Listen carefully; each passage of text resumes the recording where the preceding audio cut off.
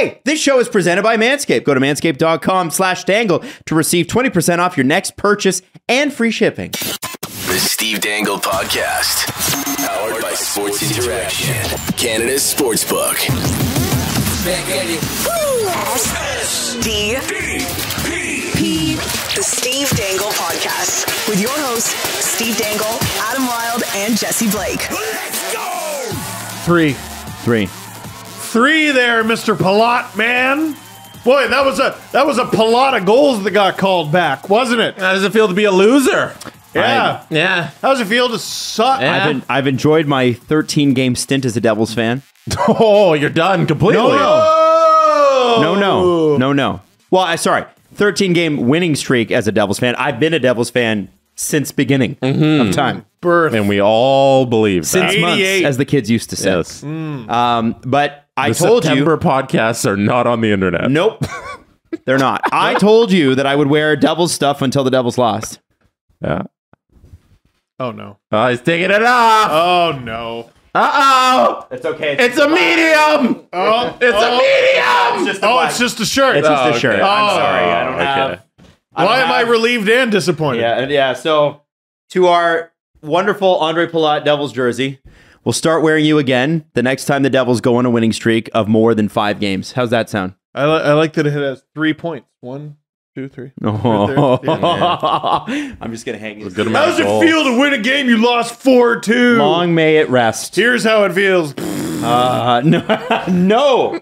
Can't do that. That's bullying, Jesse. You can't knock my jersey off. So, listen. The Devils...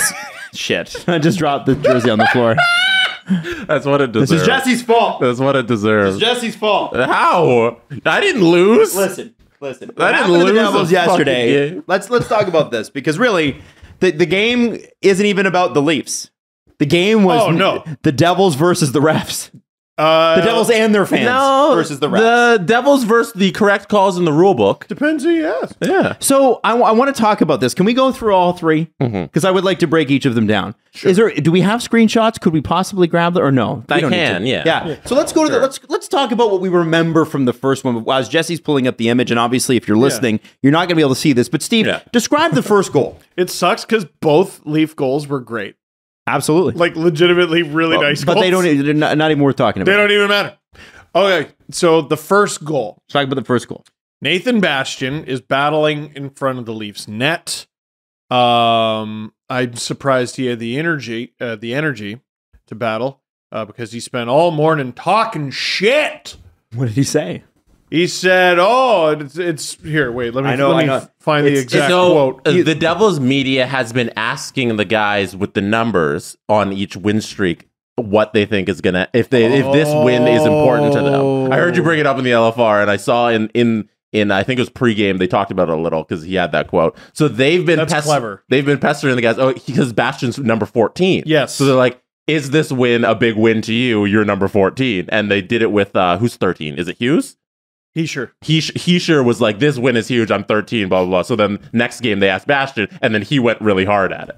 So then this is his quote. Well, he talked about it. Read the quote. Well, I don't have it on my phone. Oh, you don't? I think I deleted it after last night, but it was basically, I think he said something along the lines of, the Leafs are a bunch of bullshit, and I hate them, and fuck them. Adam, can you just Google? And I can't believe that he said that. I didn't like that he said that. I thought it was mean that he said that. Did you think that was mean? It was mean that he said that. I'm looking for about the Toronto Maple Leafs. I didn't like that he said that. Okay, I can't find it. I can't find it. There we go. So I've stopped looking for the clip, and now I've got this quote. This was from Ryan. Can't pronounce his last name. Novozinski. Ryan said, New York Jersey Devils forward Nathan Bastian on the Maple Leafs. If there's any team in the league that I'd want to beat, it would probably be these guys. So yeah, 14 would be nice. Get absolutely wrecked there, clown shoes. Woo! Now he's from Kitchener, so he might have grown up a Leaf fan. Is he actually? Yeah. That's hilarious. But the main story is he's number 14. Yeah, I didn't know that context. So I like that it was cheeky, but I had to take it there. So anyway, he's battling in front. And Matt Murray, I believe, is screened. and Nathan Bastian's skate is making contact with Matt Murray's skate. Matt Murray needed to get over to where Bastian was. Was he trying to do that? I don't know. Would he have successfully done it? I don't know. But did he have the opportunity to? Yeah, Jesse's finding it right now. I'm watching it again. Why is it Marner who's boxing him out right there? Yeah. How did that end up? I forgot that it was Marner in front of the net doing all the dirty work. That's very weird. And interesting because there was a goalie interference review earlier this season where it was actually deemed a goal because they said Marner shoved the player into whoever the Leaf goalie was that night. So to get to the goaltender interference part, right? They're fighting each other. Well, so his skate is making contact with Matt Murray's skate, and I don't think this is the rule, but the rule doesn't matter. Like Leafs fans, Devils fans, can we have a middle ground here that goalie interference is so open to interpretation that the rule doesn't matter? That's how I have it. For me, I think it might have been a goal had it gone straight in, but it hit the guy making contact with the goalie, and you can't have that. And right? I think also the fact that the shot was on that side where Murray was trying to push to. Right. Like the shot went in on it would be his left side of the pad. Had it gone in on the right, it maybe wouldn't have mattered, exactly, right? Well, yeah. We've seen evidence of that not mattering. Right, but I think in this instance, because I think they take every instance in its own vacuum. Yeah. Because every call is just whatever that guy at the time is thinking. They make it up on an individual basis. The logic there is that Matt Murray needs to push to the left side if he were to actually physically make that play. His skate is touching the player who's in the blue paint on the left side where the puck is. Now you could convince me either way. Yeah. He didn't have it's a probable no. It's a probable no, but it's not like a 10 out of 10 no. It's like a 6 out of 10. If you had said, yes, there was a little interference there, but he wouldn't have stopped it anyway, I'd be like, yeah, I believe you. Yeah. 100%. I think that was going in. I think that was going in. Yeah. Yeah. And I think that's, that part of it sucks because I do think you're sort of like, if you're a Devils fan, like if this had been the Leafs and we were on a 13-game win streak, I would feel by that goal, I'd feel a little jobbed right now. But not as much as the next one.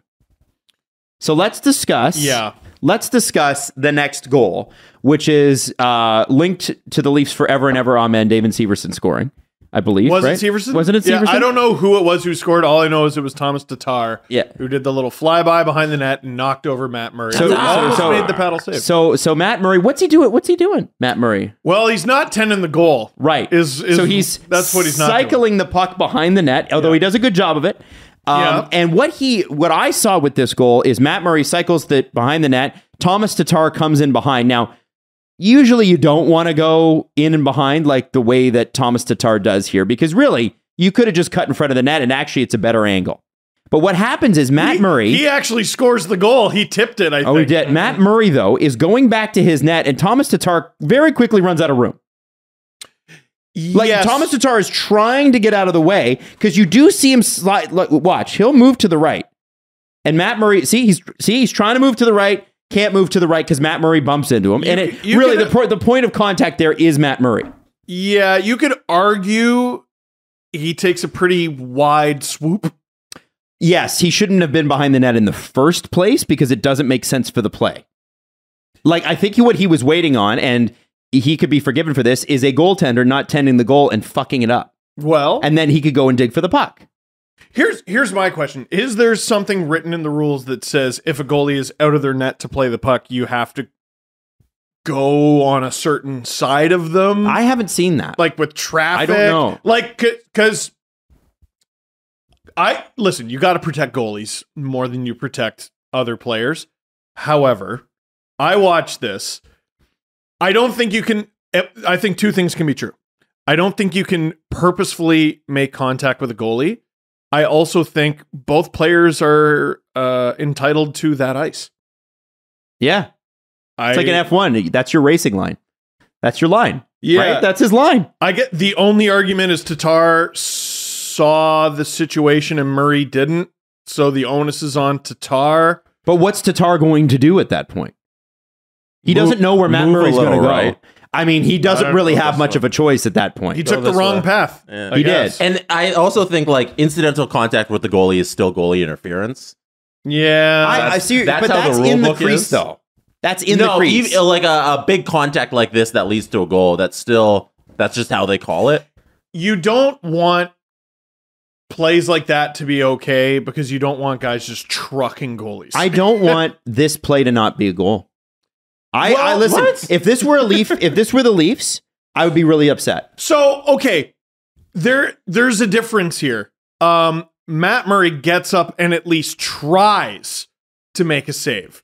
There's a goal that I shan't be unupset about from a few years ago against the Kings, and I think it was in Toronto. Jonathan Quick got hit at least 3 Mississippi before the puck goes in the net. And he quits.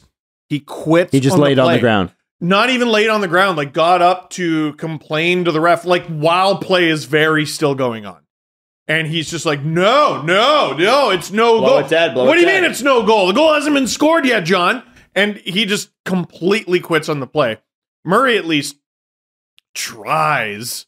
Like, I'm still upset about the Quick one because, you know, the conversation about if he would have stopped it or not. Well, he didn't even try. Quick didn't even try.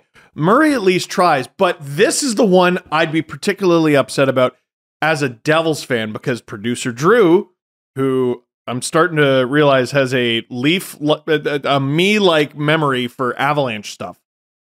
There was an almost identical thing that happened between the Devils and the Avalanche. The Devils goalie, I don't remember who it was that night, was behind the net. One of the Avs does a flyby, knocks him over. One of them takes a shot. It goes in. They review it. It's a goal. It's a near identical because play. He's left the crease. Yeah, but they're both the same. I know what you're saying, and this is why. So I don't remember that instance. Obviously, I don't watch Avs hockey that closely. I'll send it to Jesse so we can both see it. I want to tell you. I want to explain my opinion on this one, and I know Jesse, you completely disagree, but I'm surprised. Well, I think for this one, because again, you got to step outside yourself and think, okay, like I think for sure you're probably calling back 2 of those 3 goals last night. This one to me should have been a goal because I don't want to be in an NHL where it's not.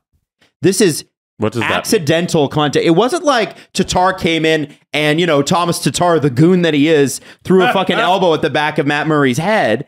He was trying to move out of the way. And I think if you're going to judge every situation based on not last time, we're just going to judge every situation separately, like we've never seen this before, which is how the NHL tends to do this in the video review room. Then I would look at the context of the situation and think, I see Thomas Tatar trying to get out of the way of Matt Murray. They bump each other. Shit happens in hockey, especially when you leave the crease. And I think if we're going to leave gray in the rules for this, it's not black and white. If we're going to leave gray in the rules, you have to allow for incidental contact outside of the crease. With the goalie? Outside of the crease, yes. If the goalie leaves the crease, that means that they are allowed to be incidentally contacted. It doesn't mean that Matt, you know, pull a Matt Cook and just slam a goalie's head into the wall. And I don't know if Matt Cook ever did that, but he would have. I'm talking about Thomas Tatar, who's probably never been suspended, who only scores goals and never plays anything physical. Are you kidding me? I think for this guy's trying to get out of the way. Matt Murray's skating back to his net where he should have stayed the whole damn time anyway. Mm-hmm. I think Tatar made a mistake when he went behind the goal, but the reality of the situation is it goaltender interference? Is he interfering with the goaltender's ability to goaltend? And I think once you leave the crease, you're not goaltending anymore. I just sent Jesse the clip. The Avalanche player can see what's happening. Okay, the Devils goalie cannot. That's Mackenzie Blackwood. I think it's Cogliano on the Avalanche. He takes the same path Tatar does. And I counted. Where he cuts in the near side. That's ridiculous. Dude, they're identical. They're identical plays. It should be a goal. No, it was. And that's what I mean. That should be a goal. That play should be a goal every time. And it was. So why then was... Like, listen. I don't think Tatar didn't hit him. He didn't even graze him with his shoulder. He's trying to skate out of the way and their skates clip each other. This is what the NHL does. Adam thinks it should be a goal. Jesse doesn't. They called it a goal. Right? Yeah. So the ruling is a goal.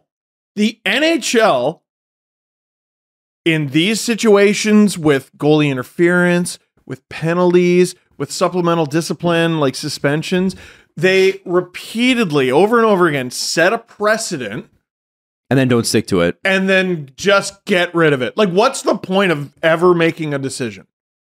Seriously, what's the point? In law, you have a precedent-setting case, and then every case is based off of that. Why are you making your job so hard, NHL? You have it. It's right there. It's right there. There should be a folder.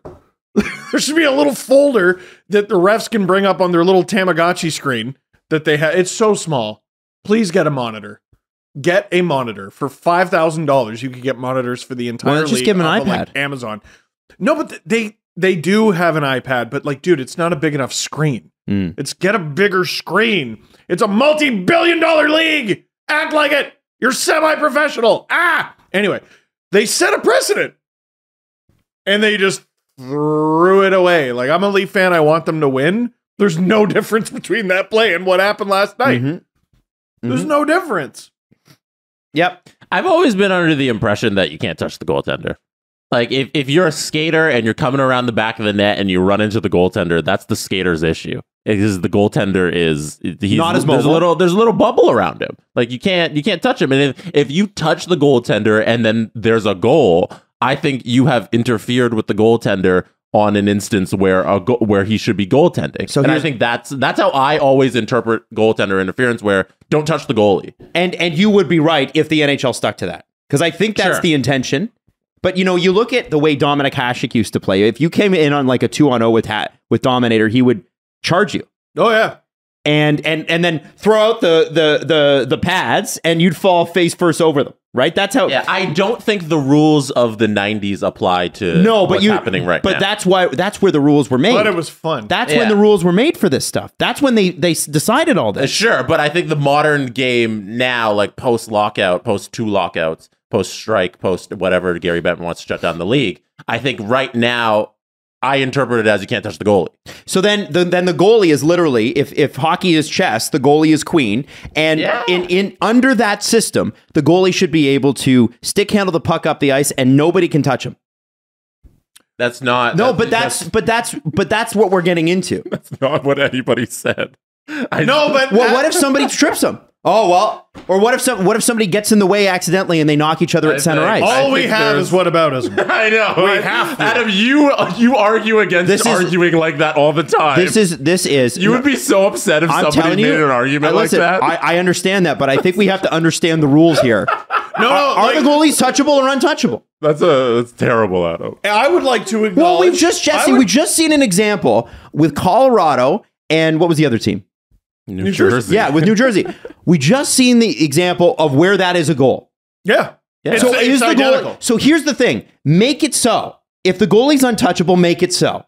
But I don't think a goaltender or any player should be untouchable outside of the crease. The goalie's in the crease, tending the goal, untouchable. Let's acknowledge guys who are the problem. Matt Murray was not trying to make contact. No. Thomas Tatar wasn't trying to make contact. Mackenzie Blackwood was not trying to make contact. Andrew Cogliano was not trying to make contact. But the key thing is, in both of these plays, neither goalies were trying to game the system. Yeah. So let's acknowledge the patron saint of flopping, Mike Smith, who was the king of this shit. Going behind the net, a player does a flyby, and he sticks a and he would always fight. Nope. Here you go. Teammates clean this shit up. Yeah, he was the original Binner. The absolute patron saint of that shit. You know who we used to get, who was a pain in the ass too, he knew he couldn't get touched, was Patrick Waugh.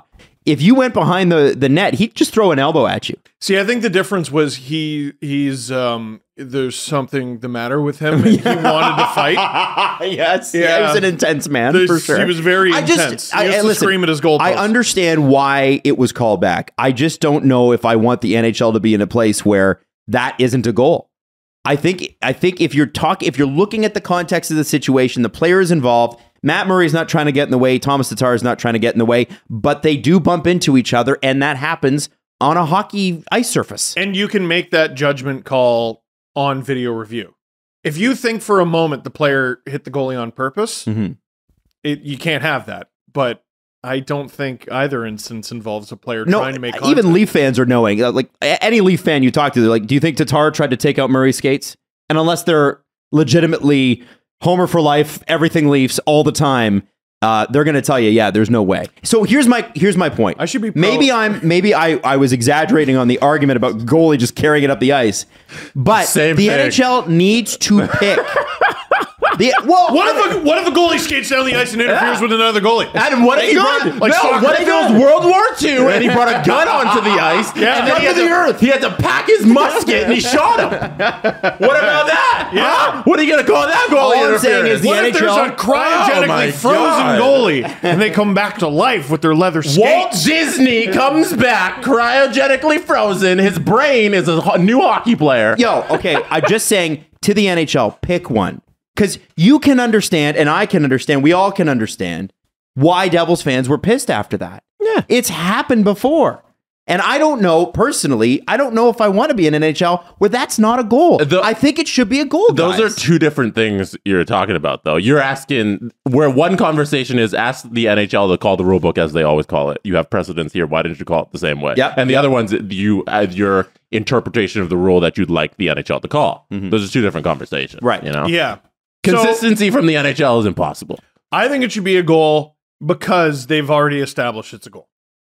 Okay. Yeah, that's fair. And if they go in and they go, we're changing the rule now. Yeah. This is no longer a goal. Then it's a new precedent. Yeah, but they've picked two precedents here. So then let's get to the third goal. Because it's the precedent. Ha! Get it? Well, this one is, just a bunch of fun. I love this one. This one is a goal. Sorry, this one is not a goal. It's out of all the no goals, this one is the least a goal. Yeah.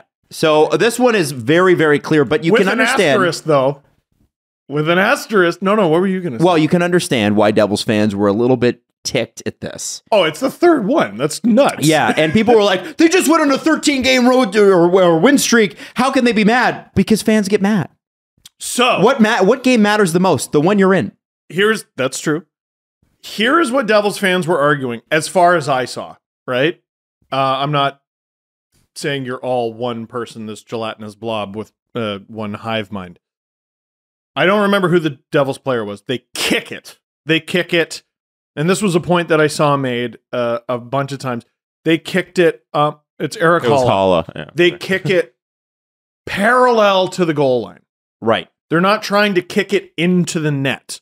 What Holla, to me, is very clearly trying to do is to kick the puck loose to a teammate. Or to himself. But I think it's to an open teammate. Who the fuck was in front of the net? Look at it. Here, play it. It's so, yeah. Oh, is that Bastian again? It was 14, it was Bastian. Yeah. No way. All right, here, wait. So it's been kicked. The puck is trickling. Oh. Trickling. It's in. I don't think Bastian touches it. Now, here's the amazing thing. Had Holla... Oh, no, sorry. The reason Holla doesn't succeed in getting the puck to Bastian is he kicked it and then it hit a leaf and it went in. Bastian is... It's Robertson. Bastian is an inch from tipping this thing in himself.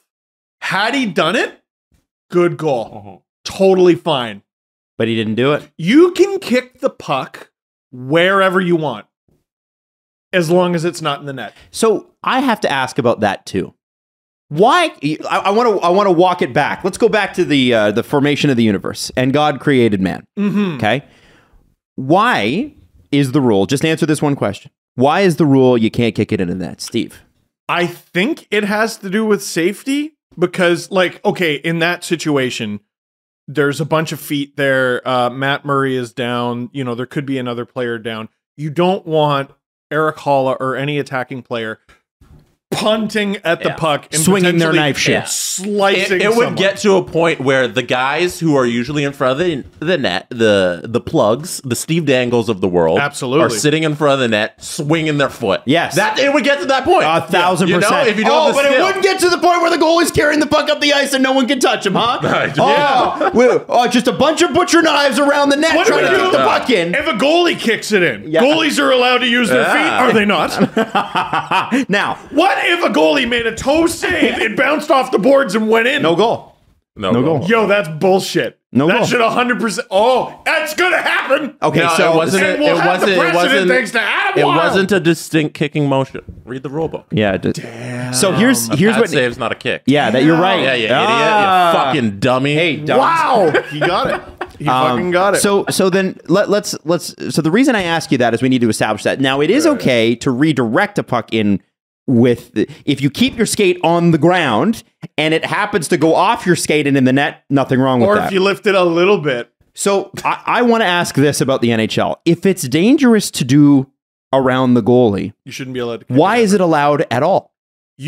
We've seen players, we've literally seen this.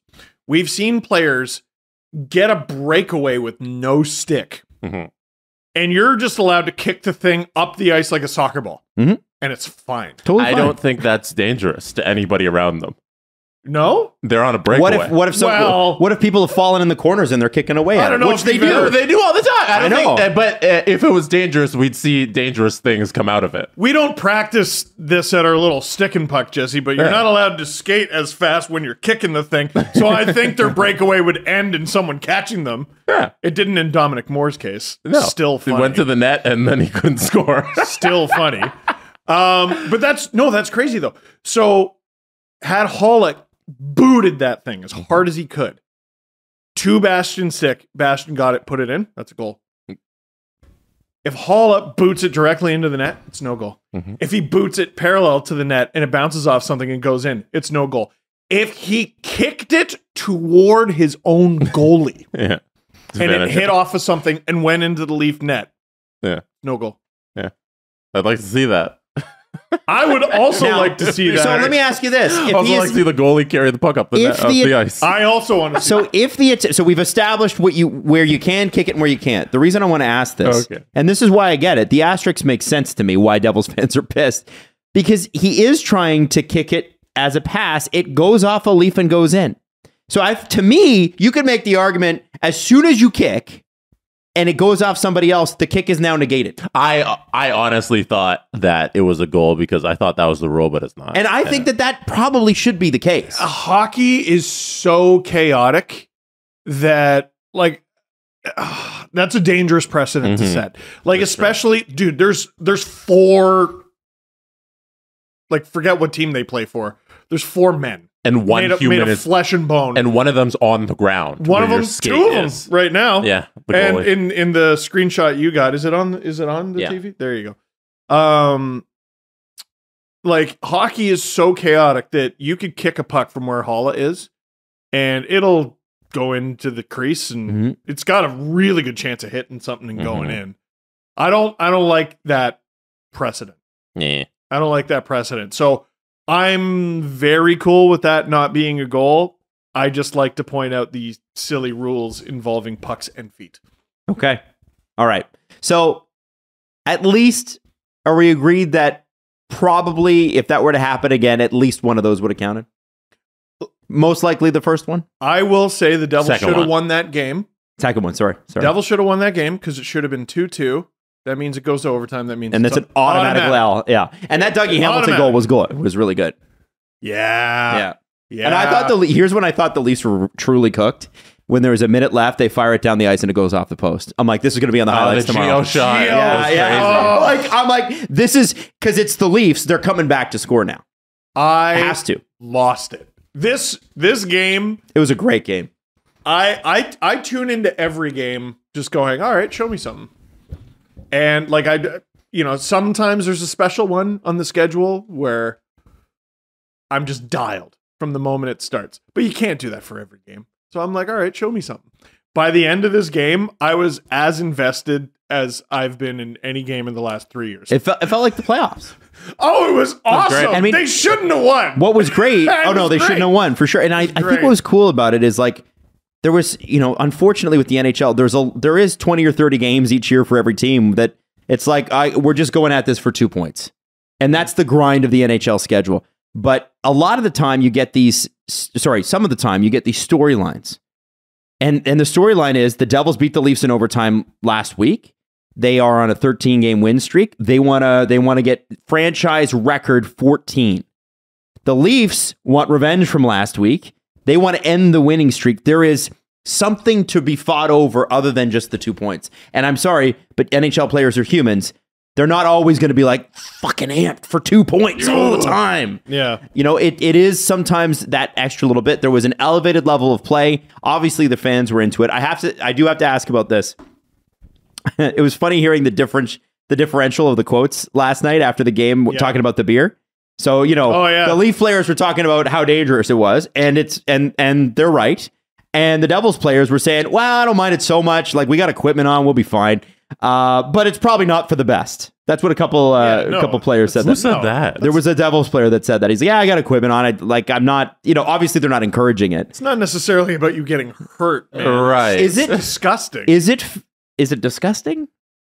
Yeah, man. They're throwing like soft drinks. Yeah, no. I think there should be a rule. Is just don't throw shit at people. Well, it should be. Yeah, you're an adult. Don't throw food at somebody. We've seen that in every city, though. I think it's unfair for people to be like, Devils fans are the only ones who have ever done this. Like 100%. Toronto fans threw beer on the field with the Jose Batista stuff. One hit a baby. It hit a baby, moron. Yeah, like I think it should be. Don't do this as an adult. Don't throw beer cans at people. Yes, across everything. I think actually Jays fans a couple times. Actually, the Orioles as well. I think. Yeah. No, some shitty fans. Yeah. No. So don't the thing is, don't do it. Yeah. I'm also. I have to be honest. I'm not terribly surprised it happened. You have a 13-game winning streak. And these are fans. And remember, it's a crowd, and there's a crowd effect, and there's energy and whatever. I'm not totally surprised after 3 called back goals. I'm not surprised that things were thrown. I'm not. So the people lose their minds. The camera did not catch the moment it started, as far as I know. But the way I read it started, and I don't know if this is true, is a Devils fan, and I 100% approve of this because it's very, very funny, threw a hat. Mm-hmm. Oh, because it was a hat trick. A hat trick. Oh, that's funny. That's dark humor. And someone saw, I'm also mad. Let's throw shit on the ice. And it was one thing of pop or one thing of beer. And then it was chicken fingers, apparently. People just throwing thousands of dollars worth of arena food onto the ice. It's very expensive. Yeah, which Pedersen is like 3 beers. Got hit with a bag of candy last night, too. Who? In the Vancouver game. Pedersen. Oh, I was like, there's no Pedersen on that team. in the Vancouver game. Okay, so I missed that because I was working on a couple videos last night that I saw some things got thrown on the ice. What happened? Yeah, I don't know the context of why. Oh. But other than they're mad because the team stinks. Yeah, but people were throwing stuff there too. Oh boy, not great. Yep. I think first ever incidents of things getting thrown onto the ice for a win streak of 10 or more. But like the most unique context I've seen. So I last night was tweeting about the 98-99 season, and it made me realize I'm old. The 98-99 season was the season ruined, and I mean ruined, by toe in the crease reviews. Remember, the crease was a different size. It was bigger. It was bigger. It was a big half pizza. It wasn't flat at the ends. Yeah, it was. And if you had a toe in the crease, they had a crackdown that year. No goal. And every game, I swear, had at least one review. It ruined the video game as well. Because we're talking about... you'd have goals called back in the video game. You'd have goals called back in the video game, but it's 1999 video games. So you take a shot from the blue line, it would go in, there's no one around the net. They'd be like, we're reviewing it. And you're like, well, it's going to count. And then it'd be like, no goal. And you had no control over that. And you're like, what the... okay. Sure, I'll just try to score again, I guess. It ruined an entire year of hockey. And then the Stanley Cup winning goal, guess what? Toe in the crease. They didn't care. Here you go. It ruined a whole year. Someone tweeted me that they went to a game in 98. I think it was Leafs and Blues, where one team, I don't remember if it was the Leafs or Blues, had 3 goals called back in the same game. I'm sure someone will have the stat if it has happened before. I can't think of it ever happening. I can't remember that. I vaguely remember like maybe 2. And likely it doesn't happen much again. 3 in one game is wild. That's a lot. That's a lot. Wild. Yeah. And the New Jersey Devils brass are on the phone with everybody today. No, they have a 24-hour cooldown rule. You're not actually, after the game, anything happens in the game, you're not allowed to call the NHL until 24 hours later. And I think there's like a penalty associated with that because they want to make sure that they don't have general managers biting their ears off the day after a game. So if it happens at 9:45 that night, you can't call them really again until 2 days later. That is clever. Very clever. I would say the NHL did a very smart thing with that rule. Yeah. That is clever. I think you'd have a lot of GMs with a lot of fines. Oh, dude, have you ever seen the camera on Kyle Dubas when the Leafs are losing? Oh. You want to be on the phone with that guy? No.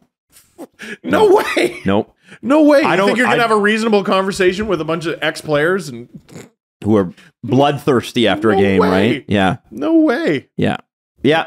So, I mean, I think it's listen, it was a fascinating game last night. The Devils are a great team. What a man. Like, they're a great team. They're too fast. I'm They're trying so fast. to think of a one-season turnaround that I've seen like that. I also want to mention, man, we talked about this before, so I'm rehashing something we talked about like 3 episodes ago. But guys, not enough is being made of what Washington did with their 2 goaltenders this offseason. Yeah, we've done this a couple of times. No, but like you saw Vanacek save at the end of the game with Tavares, right? Oh yeah.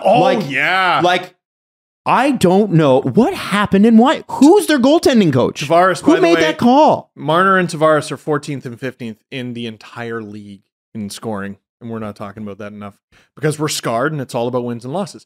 But Vanacek and Samsonov, we're talking 2 very different goalies on 2 very different teams, and they're having very good seasons. And the Capitals go out and they spend big money on the Stanley Cup winning goalie, and almost every night feed him to the actual Wolves. Well, they don't play any defense. They should maybe be having some conversations about that. Right. Mitch's point streak continues. 14 games? 13 games? 14 games. Oh, it's longer than the Devils. It sure is. Yep. Austin Matthews hasn't scored a goal this season on his forehand. No, I don't think that's true. No, it's true. They 5 on said 5. 5 on 5. 5 on 5. Has not scored. Yeah. 5 on 5 forehand goal. That was Chris Cuthbert. Yeah. I was like, that's what makes Chris Cuthbert so special. He knows shit like that. Yeah, I've seen enough of Austin Matthews to confidently say something's wrong.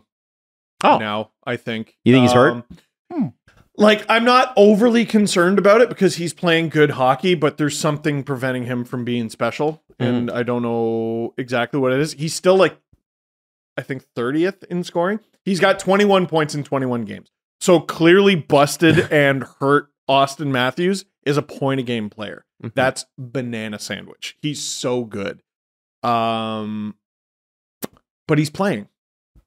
He's playing. And Tavares is playing at a level that is maybe the best he's played as a Leaf, and he's scored 47 goals once. The Leafs have enough of a cushion that if they wanted Matthews to sit for a little bit, he could. So I'm not overly worried about whatever's ailing him because the Leafs don't appear to be overly worried about whatever's ailing him. Okay. It would appear they have bigger fish to fry because they have no defensemen. So as a fan, I should be okay with Poppy. I mean, I watch him play and he's fine. It's honestly in the offensive zone where he's disappeared a little bit. But teams still guard him like he's the threat he was last year. He does have the shot still. Like I saw that. No, I saw it versus Buffalo last Saturday. He has it. He does use it. And I saw it versus Vancouver as well when he scored that goal, one of the comeback goals. I think it was the second goal. He's having an impossible time getting open. But it's interesting. Yes. And it's interesting because I wonder if they're compensating for something because they are putting him closer to the net on the power play a lot of the time too. They are. He's like playing in like Tavares territory. He's scoring differently. Can you do your Sid Seixeiro bumper? Bumper. So they've moved him, to Adam's point, they've moved the bumper spot closer to the net. Yeah. What spot? The bumper. That's a good episode. Everybody go watch Bumper. Bumper. They've moved it closer to the net, which I thought was interesting. It's a little different layout, but I don't think that really has to do with his abilities. You know, I think it's just a different strategy on the power play. I like Sandin on the point of the power play. Yeah, over Riley. It's just fun.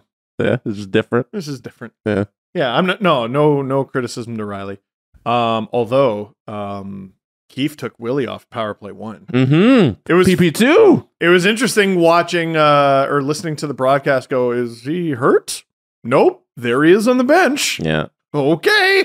I think Croak it is. I think that Willie had a really shitty overtime on Monday and wasn't particularly sharp last night. And William Nylander is fabulously talented and is one of my favorite Leafs.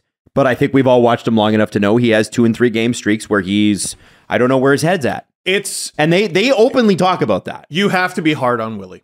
You do. I love him. One of the most underrated players in the league, frankly. I think so. He's one of the best offensive weapons in the league. One of the most underratedly strong guys in the league. There was a play last night. Or was it last night or the game before? Where I watched it and I audibly, like out loud, just went, Willie. And it wasn't a dumb play. It was a lazy play. You've talked to me like that. Yeah, man. Adam. Adam. And you got to smack him around every now and then. Yeah. Smack him around in terms of minutes. And that's what Keefe does. And to Willie's credit, you smack him around and you get his attention, and then he goes out the next game and gets 2 goals. I had that same response to a Kerfoot play, and I think it was on the transition that led to the kicked-in goal that got taken back, so it never became anything. But he did like a flyby while the Devils were leaving the Leaf zone. He takes the strangest fucking paths. Yeah, I don't know if anybody else noticed it, but I forget who's bringing the puck out of the Leaf zone for the Devils to bring it up into the neutral zone, and he just did a weird flyby and did a circle back to come back to the play, and then you'll see when they score the goal, Kerfoot's the last one coming back to the net. He moves so strangely around the ice.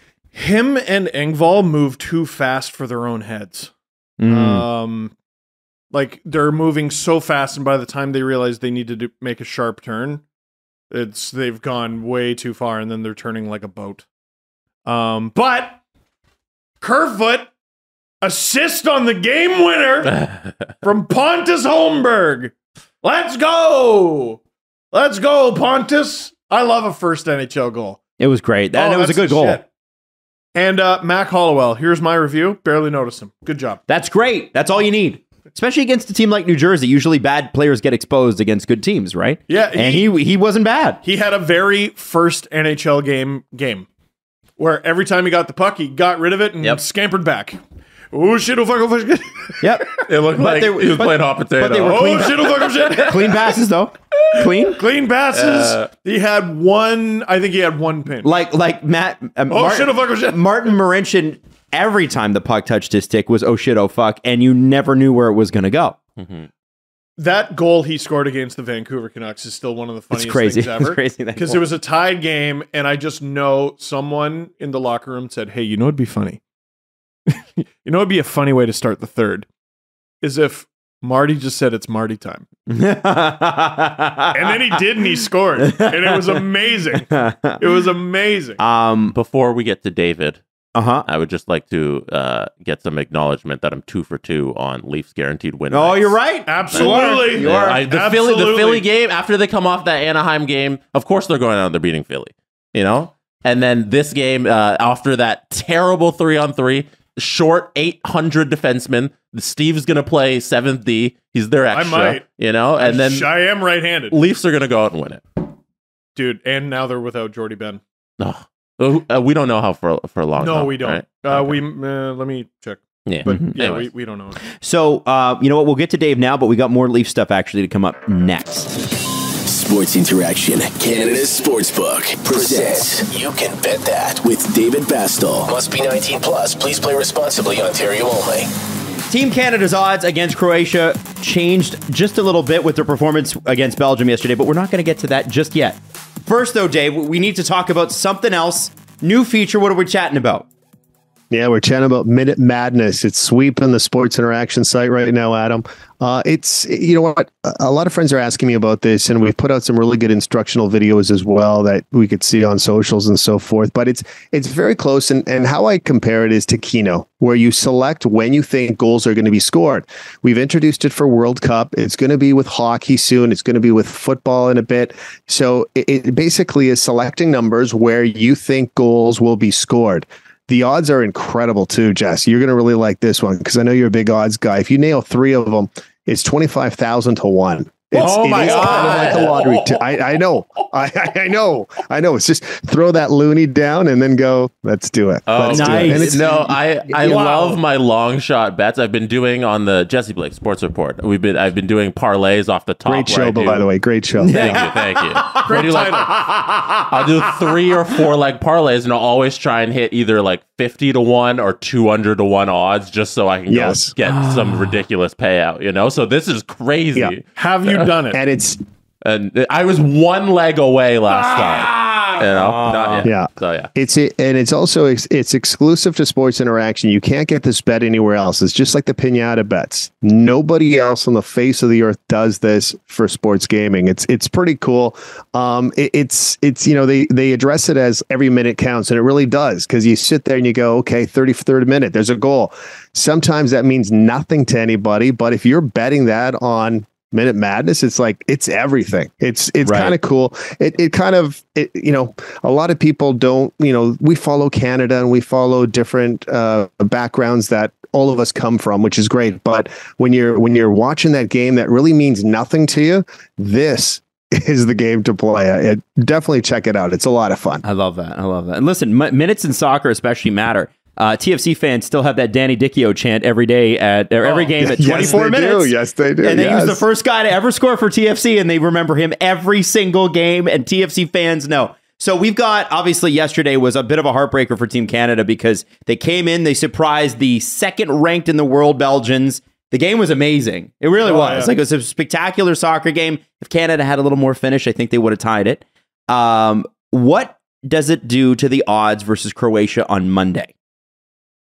Well, Sunday morning, Sunday. By the way. Sunday. No problem. No problem at all. On Monday, we'll know that Canada won. I'll tell you That's that. Right. Dave, everybody. You know what? Croatia's still slight favorites because they are one of those power ranked teams. They've usually been in the top 20 in FIFA rankings for some time. A couple years ago, they made it right to the end, basically. So it's an older team too. I look at the result they had against Morocco with a 0-0 draw, and I'm thinking, if Canada plays that same sort of effort against that they did with Belgium, with Croatia, it could be close. Croatia slight favorites 209. Canada paying a respectable 340. At the beginning of the week, that was closer to 4. So money accepting on Canada to make this a lot more interesting than a lot of people may have thought to begin with. It was an exciting one. So we'll check in with you again on Monday. Dave, thanks so much as always. Thanks, guys. Have a nice weekend. It's never too early to play holiday music, and it's never too early to start thinking about gifts, whether it's for a friend or the friend in your pants. Yeah, okay. All-time low. 1,000% at all-time low. You can make it happen this season and be jolly with Manscaped, baby. Now, do your little drummer boy a favor and use that lawnmower Absolutely not 4.0 to avoid another silent night in the bedroom. Oh, and look at this. Night. I have a brochure in my hands about some of the other products you can get. The Crop Mop Stay Fresh Wipes, the Clean Start Crop Cleanser, the Head to Toe Foot Duster, the Finishing Touch Refined Cologne, and the Plow 2.0, which is a superior safety razor with machine brass handle for better grip, and zinc alloy head. Ooh. Provides you with gentle shave for extra smoothness. Jingle Balls was right there. You didn't have to do I'll get to that. We got a long way to go for the holidays, but you don't, not at least to get your shopping in. So why don't you do this? Go to manscaped.com/dangle. Use that promo code. It's Dangle, by the way, DANGLE. Free shipping, 20% off. Hey guys, it's time to knock that new business idea out of the park with Shopify. Listen, I know it's the holiday season, but then you're going to start thinking New Year's resolutions, right? If you look back at this year and these last couple of years and go, I need a change, this might be the way to do it. Forget the off-season work. Shopify makes it simple to sell to anyone from anywhere Whether you're selling warm-ups or wall hangers, it's time to start selling with Shopify worldwide and join the platform simplifying e-commerce for millions of businesses worldwide. With Shopify, you'll customize your online store to your brand to discover new customers and build the relationships you need with diehard fans, which is pretty cool.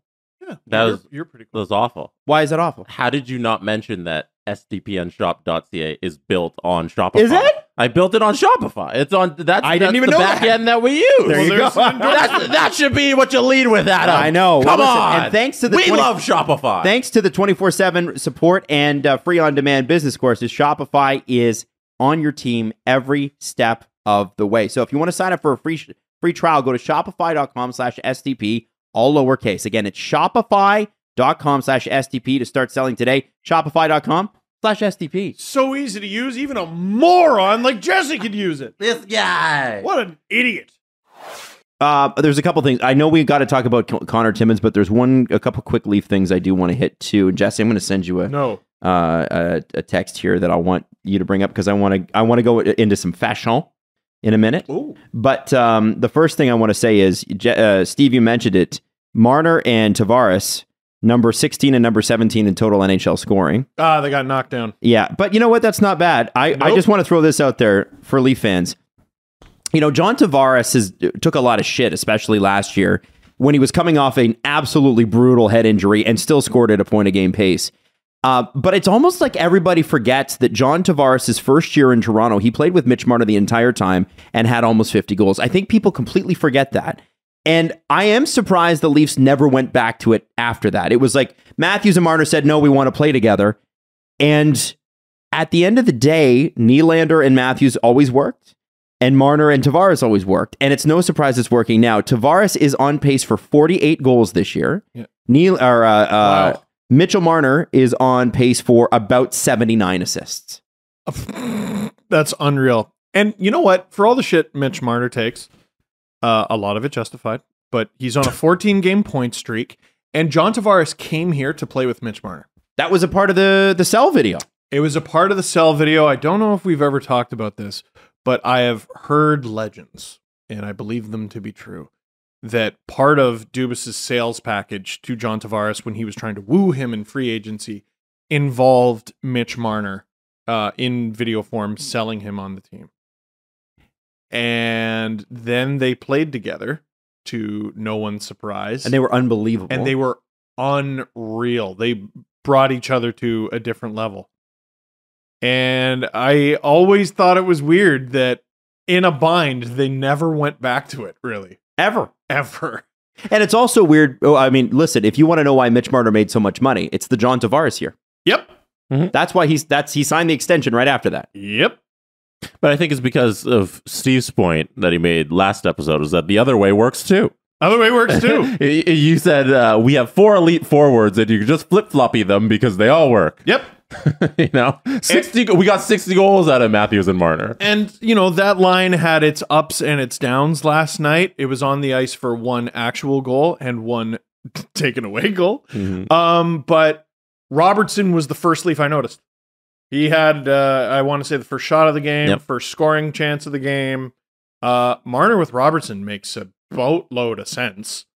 Then he's like one of the hardest working players. Nick's going to be scratched on Friday. So is he actually? I don't know, but I assume. No. Or Saturday. He should play at least one of those games. Pick one. He should play at least one. He's going to be scratched. So you want your thing? It's not going to happen. It's okay if he's scratched for one. Okay. The Leafs also made a trade yesterday, immediately after we finished recording the podcast, in which we said, I don't think the Leafs are going to make a trade here. The defense isn't that bad. It's thin, but it's not that bad. And it's the trade everyone guessed. Everybody had their eyes on Conor Timmins, who was a former Soo Greyhound, was Rasmus Sandin's defense partner, and has had his career hampered by injury. He was actually a second-round pick of the Avalanche. He's played 41 games, 12 games in the playoffs, too, which is valuable. But concussion in his first year, which held him out for a whole year. Yep. I think he's had some surgeries, and he's played his conditioning stint in Tucson. He's 24 years old. What do they actually have? Yeah, so what is this? A concussion held him out of his final year in junior. Mm-hmm. He had a knee injury that held him out a long time, and his conditioning stint was an upper body injury. Shoulder, maybe? I mean, what you have here is a reclamation project. for sure. The Coyotes were going to waive him. There's a couple things there. The Coyotes were pretty sure he was going to get claimed, and if he would have got claimed, it wouldn't have been the Leafs who got him because they're way too far down the waiver wire priority list, right? So if a team lower in the standings than the Leafs puts a claim on him, that's who gets him. So if the Buffalo Sabres make a claim and the Leafs make a claim, the Sabres get him. How did the Leafs get away with only giving up Curtis Douglas for him? I don't know. Because the speculation was it was going to be a draft pick, if it's third or a fourth rounder.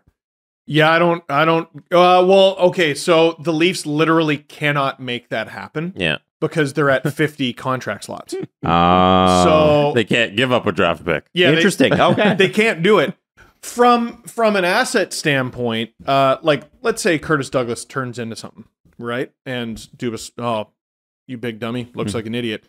This was a free agent signing who the Dallas Stars let go. So if the Leafs let him go, it wouldn't be the first team. Right. Stars picked him, I want to say, in the 4th round, and why not? Why not? He's 6'9", 242. He's a monster of a man. He's also got 0 goals, 1 assist, and 30 penalty minutes in 13 AHL games. So people are pissed. I saw some Twitter scuttle about comparison because he's so big, right? He's like 6'7", was it? 6'9". 6'9", sorry. He's probably the biggest professional hockey player in the world. So there were people who were like, "Whoa, this was probably another Mason Marchment deal." By the way, Mason Marchment could be. I mean, it could be, but Mason Marchment scored 27 goals his entire career. Everybody needs to chill out. Oh, Mason Marchment, that other guy who was undrafted and a free agent who the Leafs took into their minor league system and developed. And traded for an asset. Admittedly, maybe they, on balance, haven't won that trade, but... No, they haven't. But, like, okay, you don't like losing Mason Marchment. Well, they signed him as a AHL free agent. Well, okay, you don't like losing Trevor Moore. There's another guy Dubas found as an AHL free agent. You don't like losing Curtis Douglas, potentially. There's another guy Dubas found as a AHL. And what did he turn all those into? Assets for the Toronto Maple Leafs. And if he had his way, if the legends are to be believed, another guy Dubas badly wanted and couldn't pull off was Yanni Gourde. Oh, that would have been great. Who was another guy who I believe was undrafted. He worked his way through the Tampa system. What kind of player is Conor Timmins? I know he's a right-handed shot, which is really valuable to the Leafs. He would be depth. And the thing is that, you know, if everybody comes back healthy, and they won't, because I don't think Muzzin's going to be back, even though he's a left shot, you're going to have room for Timmins on the roster. Right shot defenseman, he's going to be your 5'6" guy. What is he? Is he a big hitting guy? Is he a move the puck guy? What does he do? I think he's a move the puck guy, because even though his NHL numbers are real skint, he doesn't put up numbers.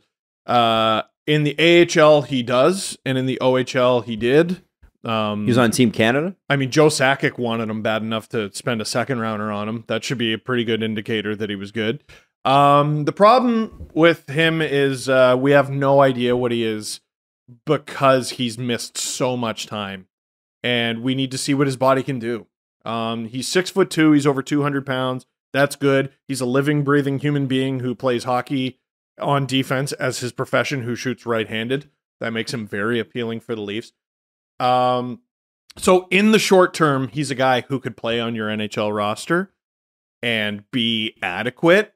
His fancies with Colorado and his full season were fine.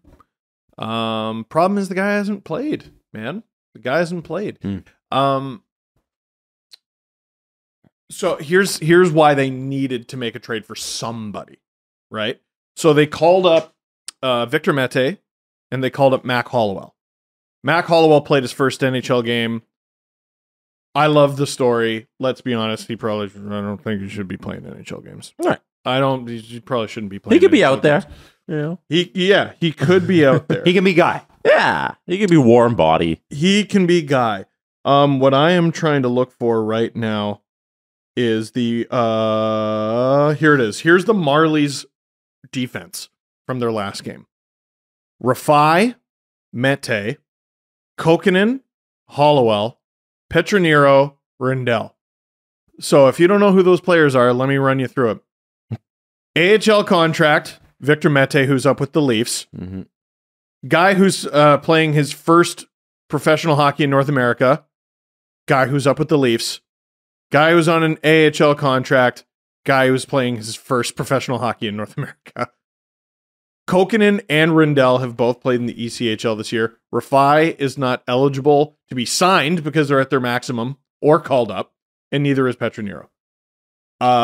They're getting very close to literally not having anyone they can call up because they have so many injuries. And like, you don't want to be throwing Kokkonen and Rindell to the wolves. So they needed a guy. My only issue with this move, when you brought it up, Adam, I shook my head because of how damn predictable it was. Kyle Dubas goes after another guy who he's worked with in the Soo, who was under him in the Soo Greyhounds, and he brought him to Toronto. I'm just... How many? Are you, okay, now rewind the show argument again. to that. The argument to that is these are the guys he knows best, so why wouldn't he ride with the guys he knows best? There are other guys in the league. There are, but his success rate is like pretty unusually high. Pretty good. It is with these guys. It is. Okay. Listen, Nick Ritchie didn't work. That was bad. Yeah. Jack Campbell worked. That was good. Yes. Michael Bunting worked. Jack Campbell worked until it didn't. Man, honestly, Jesse, I said the same thing last year too, because I have questions about it, and I'm with you. I agree with you. I think, and I got a lot of shit actually for it on Twitter after I said it. What, Dubas? Oh, I thought you were talking about Campbell. No, I wasn't talking about Campbell. No, I've always been. I'm talking about Dubas and the Greyhounds thing. Oh, I think. When you're only going after the one thing, all the results you're going to get are from that one thing. If you never look outside of the box, we can never know if that would be a more successful path. I think people are being very odd about the Greyhounds thing and being very protective of Dubas for no good reason. You mean odd in defending it? Yes, odd in defending it. Yes. Because this isn't... I'm not saying... getting Conor Timmins is bad because he's a Greyhound. That would be small-minded and dumb. But there are a lot of people out there who would say that. And that's small-minded and dumb. Yes. There's a lot of people who would say purple is blue. Yeah. And like, dude... don't look up. There's too many people. There's too many people. Oh, I bet people say you're probably right. Yeah. There's too many people. You know what? The show should have been people say the darndest things. People right? say the darndest things. Yeah. Yeah. Okay, so but finish your point. But continuing on with that. Yeah.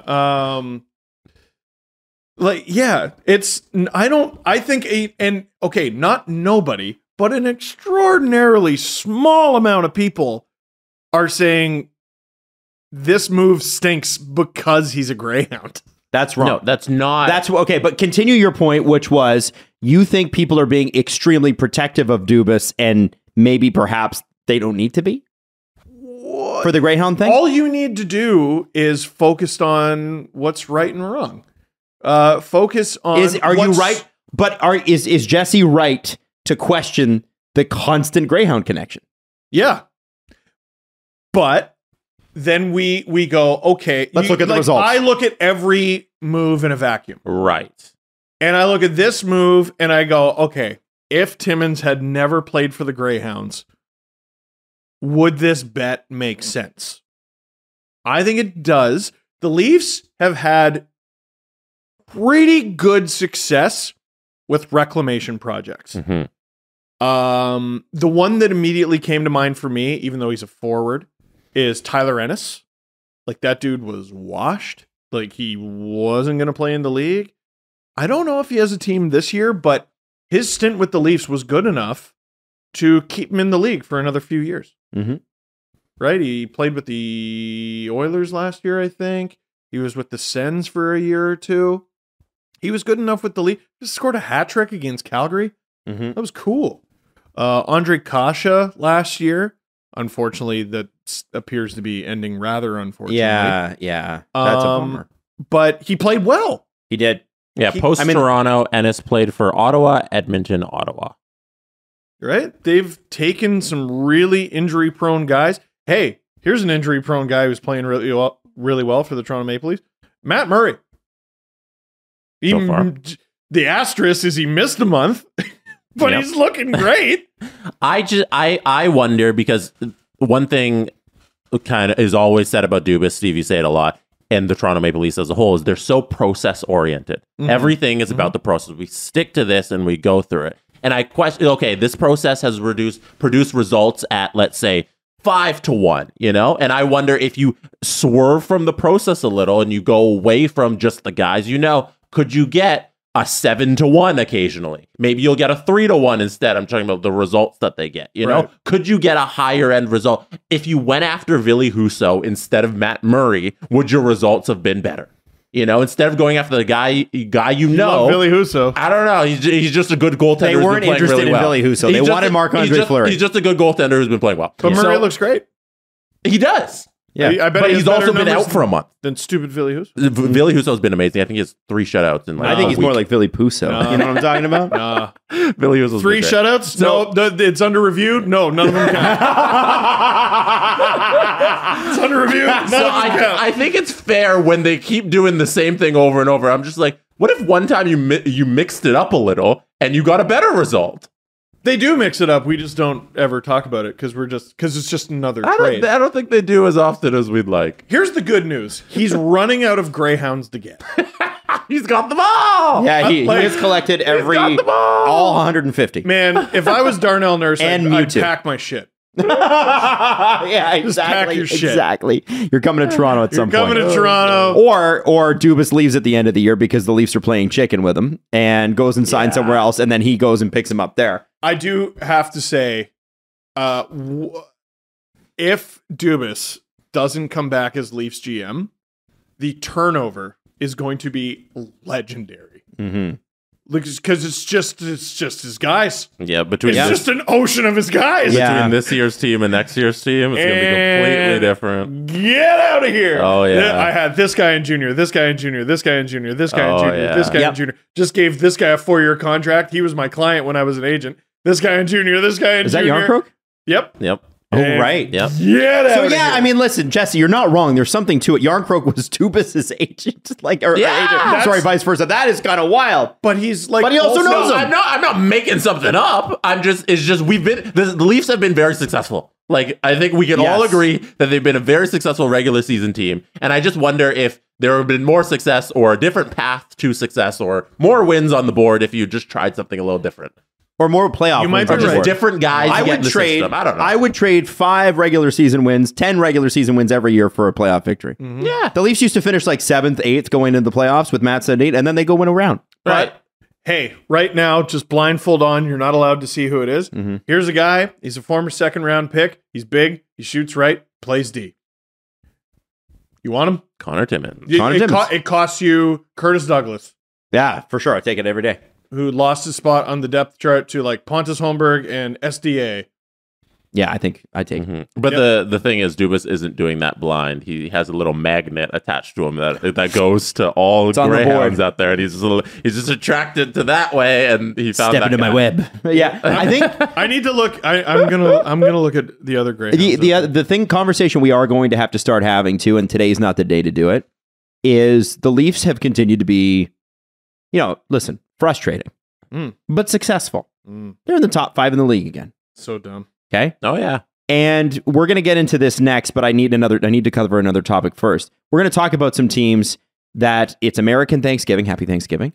And I think Elliot Friedman started this, but it's something that we look at every year is who's in the playoffs and who's not. Because 88 or 87.5% of the teams that are in the playoffs currently will still be there based on history by the end of the season. That's a lot. That's most. And the Leafs are in it again. And I wonder if they're not if management's not really making the best move here playing chicken with a guy who as soon as he's on the market. If I'm an owner of a smaller market club and I know of a GM who just guaranteed a team playoff spots in 7 of the last 8 years as the assistant and the actual GM, he was a part of that team. Fucking right, I'm signing him. Fucking right. If I can get playoff revenue from people in seats, I don't care if it's really How many teams would be like, I'd be dying for the Leafs roster right now? Do you work for the pension plan? No, I don't. But I'm just saying the Toronto Maple Leafs are going to have to not play chicken for much longer, because my question will be, as much as Dubas does drive me crazy, and I respect the shit out of him, I respect what he's done, I love what he's done, makes me kind of fucking crazy sometimes. Who's better? That's what you need to start asking yourself. If not him, then who? This is fascinating for February and March. It's the strangest position. I think the Leafs are who's in a weirder position than the Leafs, other than the team playing in a university. If I might, I want to compare this to Barry Trotz in Washington, who we knew from game one was this is his last year. Barry's gone, and all the Caps fans were like, you know what? And I remember saying at the time, like, I don't know, his record's pretty good, guys. And Caps fans, and rightfully so, were like, listen, they haven't had playoff success. Wow, sound familiar, Leaf fans? Yeah. And what happens that year? Now I hope this happens to the Leafs. They go and they win. And then the Caps go, well, shit, we got to offer him a contract now, and they do. And they overcame their black and yellow rivals in the playoffs. That's right. They did. Hey, they did. Don't think I hadn't made the connection. But then Barry Trotz goes on to leave. And have the Caps immediately find success. Listen, the Caps and immediately find success. Now, the Caps have been good, but have they ever been that team? They haven't won a playoff series since he left. I think it is absolutely absurd to not just pay a man who won the Stanley Cup. It was the they wanted to. They offered him the same amount of money the Islanders did. They wouldn't go up to they wouldn't go to the 4 million? Go to the number. Oh, no. that's okay. Well, then they're idiots. No, they were cheap about it. Yeah. Fascinating situation, because I think the responsible thing to do. Listen, you're MLSE. You got all the money. If you want to fire him. Lock him up for at least a year. Here's the thing: if I'm Dubas, take your year offer and shove it. It's 4 or 5. Kyle Dubas. I'm not even 40. Yeah, you got to give me a long extension here. Fascinating. It's the Toronto goddamn Maple Leafs, man. Yep. They're unbelievable. They're mediocre. They're it's crazy, isn't it? Infuriating. They're one of the most fabulous, electrifying, elite talent, elite yips. How do you read this book? Honestly, it shouldn't be The Passion Returns. It's Toronto Maple Leafs, elite talent, elite yips. It feels like every page is a different language, and I don't know what to do with this fucking book. And MLSE is sitting there being like, we're going to play the wait and see game. I think it's Shanny who's playing the wait and see game. Shanny's the one. Listen, you could say what you want about Brendan Shanahan. I think he's done an unbelievable job turning this franchise around from where it was when we started this show. Holy shit. Yeah, I don't want to come across as anti-Shanny. No. I'm just...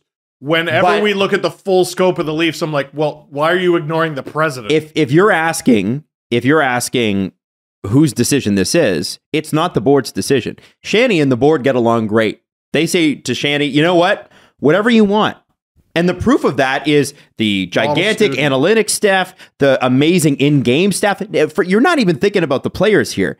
He can spend whatever he wants on everything else in the world. Scouts, analytics, promotions, whatever. The Leafs are fucking everywhere. Equipment. Yeah. Of course. They have the best. They buy arenas. They're trying to let their players practice all summer. They provide medical care all summer. Teams do not do this. I've talked about this before, but Tobias Lindbergh, who was a prospect with the Leafs, but he came from the Sens organization.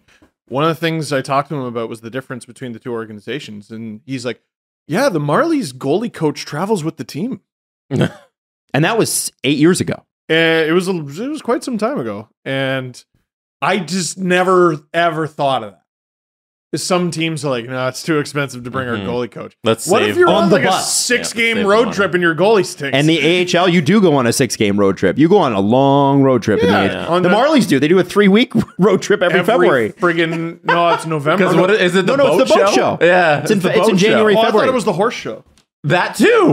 Yeah. What do they call that? It's not the horse show. I don't know what it's called. The Royal Canadian Tattoo or something? Fair? Winter Fair, yeah. There's the boat show, which is awesome because they flood the Coca-Cola Coliseum. They have actual boats in there. Yeah. But then there's also the one with the horses. That's not called the horse show. But it's called the Toronto Horse Show. So, but my point in this, guys, my point in this, guys, is that the Leafs, the guy making this call is Brendan Shanahan. It's curious to me that he's just been playing, hey, we'll see how this season plays out and get a contract. Oh, yeah, absolutely. Absolutely. So, okay, so I guess we're getting this news now. Yeah, I handed it to you because I didn't know what to do. Yeah, I think, okay, so unfortunately, Börje Salming has passed away. So while the full statement loads on my my computer, I'll read the statement posted to Twitter. Oh, here we go. This is on the Leaf site. On behalf of the Salming family, it's with great sadness that the Toronto Maple Leafs announced the passing of franchise icon Börje Salming. He was 71. Statement from Brandon Shanahan. The Toronto Maple Leafs mourn the loss of Börje Salming. Börje was a pioneer of the game and an icon with an unbreakable spirit and unquestioned toughness. He helped open the door to Europeans in the NHL and defined himself through his play on the ice and through his contributions to the community. Börje joined the Maple Leafs 50 years ago and will forever be a part of the hockey family. We extend our deepest condolences to his wife, Pia, his children, Teresa, Anders, Rasmus, Bianca, Lisa, and Sarah, and his brother, Stig. Salming's career began with the Leafs when he signed as a free agent prior to the 73-74 season. Over the course of 16 seasons, he played 1,100 games, or 10,099 games, with the Blue and White. Go on to establish a team record for most assists, which is still unbroken, while registering the most goals, 148, and the most points, 768, and playoff points by a defenseman in franchise history at 49 playoff points. His number 21 hangs in the rafters at Scotiabank Arena. We'll leave it. There's the rest of the statement, but we can kind of leave that. Listen, we've talked about Börje many times before on this show. He's my favorite pre-birth Leaf, as I always like to say. Like, he's my favorite Leaf that played for the Leafs before I was ever born, and I think finished playing for the Leafs before I was born. Tough, mean, but also heart of gold. Everybody loved Börje, and he was the number one stud defenseman that you could argue they've never had since. Like, he was tough, he could score, he could play, power play, but he was a mean SOB, and he came into the NHL in a time when Europeans weren't welcome. And they made it really hard on him. The North American players made it really hard on him. Yeah, his battles with the Flyers, at the height of them being the Broad Street Bullies. He never backed down. Never did. And so, absolute warrior. So we just could shout out to Börje and his family today. It's a real shame. You mentioned a minute ago, the things Brendan Shanahan has done for this organization, and Jesse's got the photo up right now. One of the greatest wrongs that he righted was retiring numbers, I think, and making sure the players of yesteryear got their due. Mending the fence with Dave Keon, I thought, was extremely important. Mm-hmm. Johnny Bower getting his moment, and Börje Salming too. And I oh my God, it's unbelievable. Like, that guy was in front of crowds at Scotiabank Arena last week. I was there. 2 weeks. You were there? I was there at the Canucks game. Yep. I was there. God, It happened so fast. Like, when did the news break that he was even... That he had ALS about 6 months ago? Yeah. And what's funny was I remember seeing him at the Eaton Center in like 2017, right before the Heritage Classic game. I was doing some last minute Christmas shopping, and he was in town. CrossFit instructor. Yeah, and remember we used to profile him on the show. We talked about him on the show here because he had his own underwear brand in Sweden, of which he was a model for. That was like 5 years ago. Yeah, like, it was really recent. Like, he was in unbelievable shape. And a really great guy. It's really special that he got the opportunity to have that moment on Hall of Fame weekend in front of all the fans right before this happened. Totally. Like, thank God for the timing of that. Yeah. And that we were able to have that last moment as fans with Börje. I mean, at the end of the day, like, I'm sure he had a great relationship with his family, great relationship with his friends, but I thought it was so important that he got that moment to really understand that he was loved. Yes. by this fan base. Unbelievable how close to the end it was. Yeah. Wow. Absolutely. And with that, we have to move forward to our next topic, and I apologize for this, but this is the way it goes sometimes with tough news. The exact percentage, I believe, is 87.5%. But for teams currently in the playoffs at American Thanksgiving, have a look, because only 2 or 3 of them will change over the rest of the season, right? And if I look at right now, let's look at the Eastern Conference. Okay. 3 surprising teams that are not currently in a playoff spot: Pittsburgh, Florida, Washington. And Washington is the one that is most surprising because, frankly, they're far down. They're not, I mean, you look at them and they're like, well, they're only 3-point spread or 4-point spread between them and the playoffs. But, I mean, really, it feels a little bit more than that. This is a team that's sub 500 and has kind of surprised a lot of people with just not being there this year. And if you want to sneak into a playoff spot in the Eastern Conference, the bottom wildcard team that you have to leapfrog is Tampa. So good luck with that. And check out Montreal hanging around. I told you they'd be better. They're not great, but they're better. One team that we all pegged as a playoff team that's currently sitting outside is Florida. Last year's President's Trophy winners. I think we all thought they would be a decent team again, and they are sitting on the outside looking in. I can't remember where I had them. I want to say I might have had them as a wild card team. They've been pretty unimpressive. Mm-hmm. I got to say, Pittsburgh, I want to say it was the Chris Johnston show. They were talking about, like, listen, there aren't enough playoff spots for every team in the Metro to make it. So if you scroll up there, you got New Jersey in first. They weren't in last year. You got the Islanders in second. They weren't in last year. You got Carolina. They're basically a mainstay. You got Stanley Cup favorites, the New York Rangers. Yep. And best team in the league. So Columbus doesn't have a hope. Mm-hmm. But, oh my God, they're 4 points back of Washington with 2 games in hand. I didn't realize how bad Washington had been. The 3-6-1 in their last 10. I mean, Philly is just completely tanking after a pretty decent start. Look at Washington's road record. 2-6-2. That's where the problems are coming. I think part of the Penguins' problem, so they're 6-5-2 on the road, 4-2-1 at home. What I see there isn't that the record's bad; it's that the record's so small. They haven't played at home very much. I think the Penguins will be fine. Yeah, they won. They did win last night against Calgary. There's 4 in a row. Struggling team. I think the team we should be worried about, and you pointed it out already, is Washington. Like they don't look as talented as we thought they'd be. They're not going to make it. Like just the way it looks. You need signs that you can make it. Columbus ain't. Philly ain't. Pittsburgh's got a fighting chance. The Rangers are obviously in it with a fighting chance. And there's got to be a cutoff at some point. And Washington is already falling into a really nasty part of that conversation. Okay, how about this? Of the playoff teams right now, who falls out and who stays? Like, what do you think's going to happen? Well, Detroit's the easy pick, but they're hot as a pistol, 6-2-2. Mm-hmm. I mean, yeah, I would say Detroit's the easy pick. And then you supplant them with who? Oh, Pittsburgh? man. It would, see, it'd be Tampa. Tampa's in a playoff spot, right? No, but Tampa has to surpass the Red Wings because the Red Wings are in an Atlantic spot. Yes. Unless Tampa does that, Pittsburgh can't leapfrog Detroit because Detroit is in an Atlantic spot. Right. But Pittsburgh could leapfrog the Rangers or Tampa.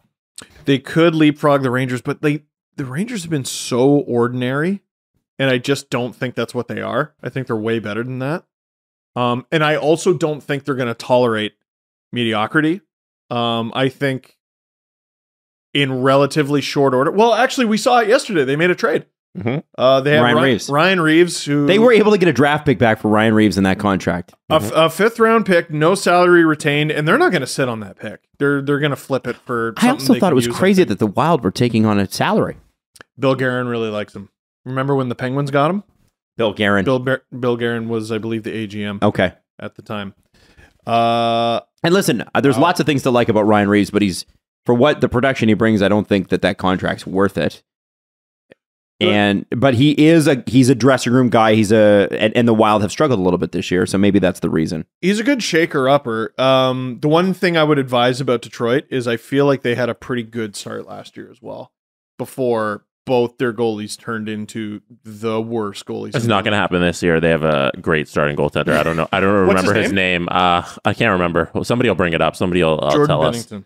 Us. Definitely not that guy. Ryan Reeves was scratched. I was trying to look at how many games. It was 7 of the Rangers' last 8 games. And he was sitting there being like, okay, I still think I need a new contract eventually at the end of this, So I need to be playing games to get in this position. And he talked about it after they asked him about the trade because I forget what reporter he spoke to in the airport on the way. Russo? But I don't know. Was it Russo? I'm not sure. I forget. Anyway, so he's like, I need to get out of here in New York because I don't have a place in this lineup and I need a contract eventually. Mm-hmm. And they're not playing him. So they found a fit, which I'm shocked about that it would be Minnesota. But it makes sense for him career-wise that it's time to move on from the Rangers. And he did ask for the trade. He requested it. Mm-hmm. It makes sense for Minnesota stylistically because they had... it's funny. Like, who in the league is willing to fight Ryan Reeves? It's a very short list. Sure is. Nobody. One of those guys is Marcus Foligno, who we know because they fought, and now they're teammates. These guys want to be big and nasty and awful to play against. And that's what most teams in a salary cap bind try to do, is they try to beat you up and let Kirill Kaprizov have all the room in the world. There you go. Let's go to the Western Conference. Oh, and sorry, one last thing. What did I text you immediately after the trade? What? Can't wait for Ryan Reeves' first game as a Minnesota Wild against the Leafs. Oh, yeah. Tomorrow at 2 o'clock. Why is it always like that? I don't know. The biggest news story in the NHL happening that weekend. That team is playing the Leafs on Saturday night or on Friday. Like, fuck. Always the fucking Leafs. So going into Thanksgiving weekend in the States, in the Western Conference, some of the surprise teams that are out, maybe not so much a surprise, but a team that's perennially in it is Minnesota. Another team perennially in it is Nashville. But the most surprising, after last night's really flimsy performance, are the Edmonton Oilers. Not in a playoff spot currently. That is a team. They are okay. They have 2 of the top 3 scorers in the league, and Jason Robertson, who we need to talk about more, has split them in half. So you got McDavid, Robertson, Draisaitl at the top 3 of the league. Did he pass Draisaitl last night? He did. Yeah. Wow. And yet, listen to this. The Edmonton Oilers are a -6 in goal differential. Oh, man. The Campbell contract's looking like a disaster. Why is the West so bad? Why is the West so... Well, the West could say that about the East for the entire decade previous to this. That's true. But I'm including Vancouver in this. Teams 6 through 10 are borderline shambolic. Shambolic! They are bad. Dude, the Canucks are 3 points out of a playoff spot. Oh, God. 3. So if you're going to see way movement, better, kidding, they've still kind of been ass. If you're going to see movement, you're going to see it in the Western Conference in those wild card spots. Calgary, who's not had a great start, they're just kind of trying to find themselves. Seem to be getting it a little bit. That Vladar, the Penguins Calgary game last night, Vladar stood on his head and just Malkin had that unbelievable penalty shot, picture perfect penalty shot to win. Shootout shot. Calgary's looking better. But let's talk about Minnesota. I'm not totally surprised. They're in a cap bind. I thought they were better than this. Edmonton is shocking. I think they'll get it together. I think missing Evander Kane was a real shock to the system, even though they weren't trending in the best direction before that. But then that happening, it doesn't help the situation at all. Like Evander Kane became such an important piece to that team, and then now he's gone, and they still can't really play defense. And Jack Campbell hasn't been the greatest, and Connor McDavid can get a little more beat up because Kane's not there. It's just not happy in Edmonton right now. But they're one of those teams where you're really top heavy and it works for you when everyone's there. Mm-hmm. But if they're not, you're screwed. And they're not alone. It's not like the Leafs will be in a great spot if Tavares or Matthews get hurt. Mm-hmm. We've seen that, but they just have a really hard time coping with it. I just think it's funny how I'm right so often. What do you mean? You know who's going to be tied for a playoff spot if they win their next 2 games? Who's that? The Arizona Coyotes. The Arizona bloody That's a lot of Coyotes. ifs. No, Jesse, is that not a lot of if? No, he's lying about the math. That's no. How many teams are in between Arizona and a playoff spot? 1, 2, 3, 4, 5 teams. Steve, everybody would have to not play. Everybody would have to not play. No, the Sharks have played 4 more games than them. The Canucks have played 2. And the Predators have played 2. Right, and the I would Oilers be with have you. played 2, and the Wild have played 1. I would be and with the Blues you. have played 1. Okay, but let's look at They winning have percentage. games in hand in all of them. To be in the playoffs in the Western Conference, you need to have a minimum 526 winning percentage. Arizona's got a 444. The league is going to shut down, and Arizona is only going to play their games. And then if they just win 2, they get to make the playoffs. That's right. That's how it works. That's like, okay, everybody wait. Arizona's catching up. Hold on. The 5 teams in between them aren't going to win at all, ever.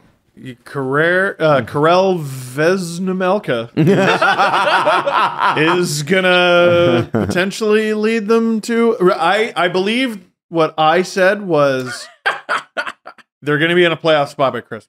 Mm-hmm. They're not. They're real close. And it's not Christmas. They're stupidly close. I think... No, they're stupidly close because the bottom of the West is bad. Yeah. The bottom of the West is who, though? Name the garbage Blackhawks and the teams. Ducks. They're the 5 worst teams in the league. Yeah, the San Jose, Arizona, Chicago, Anaheim. They're terrible. They're almost garbage. Except for the Senators are on the eastern side are making some of those teams look good. Coyotes the Senators are that bad. By points percentage, the Coyotes should be above the Canucks and the Sharks. I'm just saying. The only good things in there are Erik Karlsson and his 30 points, and Troy Terry and his game-winning goal for my fantasy team, James and Reimer. Trevor Zegras and his Reimer. dangles, and not James Reimer. James Reimer, because fuck you. he doesn't count. James Reimer. So the only good and Arizona's fun mullet arena. Eat shit. Blackhawks started hot. They're out of it. Dude, like a lot of teams in that West little clump are really disappointing. Like the Blues are heating up and I don't think they're going to cool down. The Wild are just sort of in there. The Oilers are just sort of in there. The Oilers are 500. Mm-hmm, mm-hmm. The Preds are really disappointing. I was just really they're really high on them. Preds. They're really Preds, man. Oh, I was so they high were on they them, were, though. but based on what, man? Adam's They gonna- were the same last year. I Adam's thought they gonna were have to good get a and they got Nashville better. jersey. You're gonna have to get a Preds jersey. Yo, you think the Preds?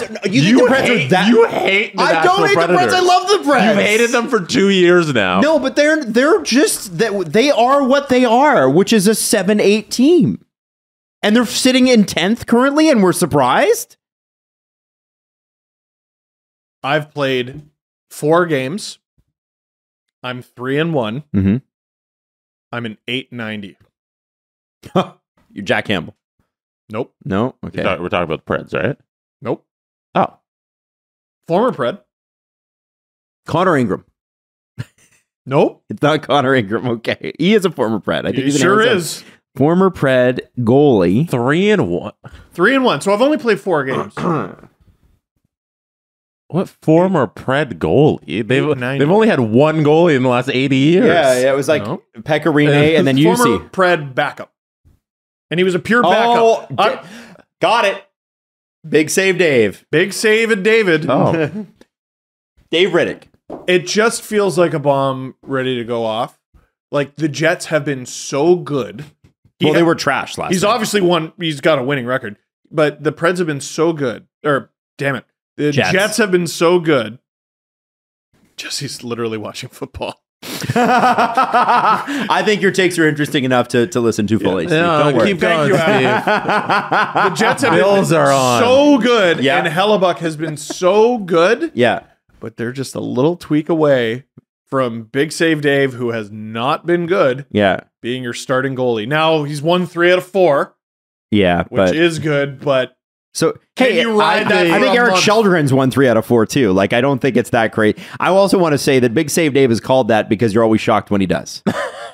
Like That's he was not why he's called that. I don't like the take of, hey, we're one injury away to Connor Hellebuck of them failing. We're one injury away of any team's best player for them being in the tank. You know, we're one injury away of Connor McDavid for the Edmonton Oilers to be even further down the standings. You know.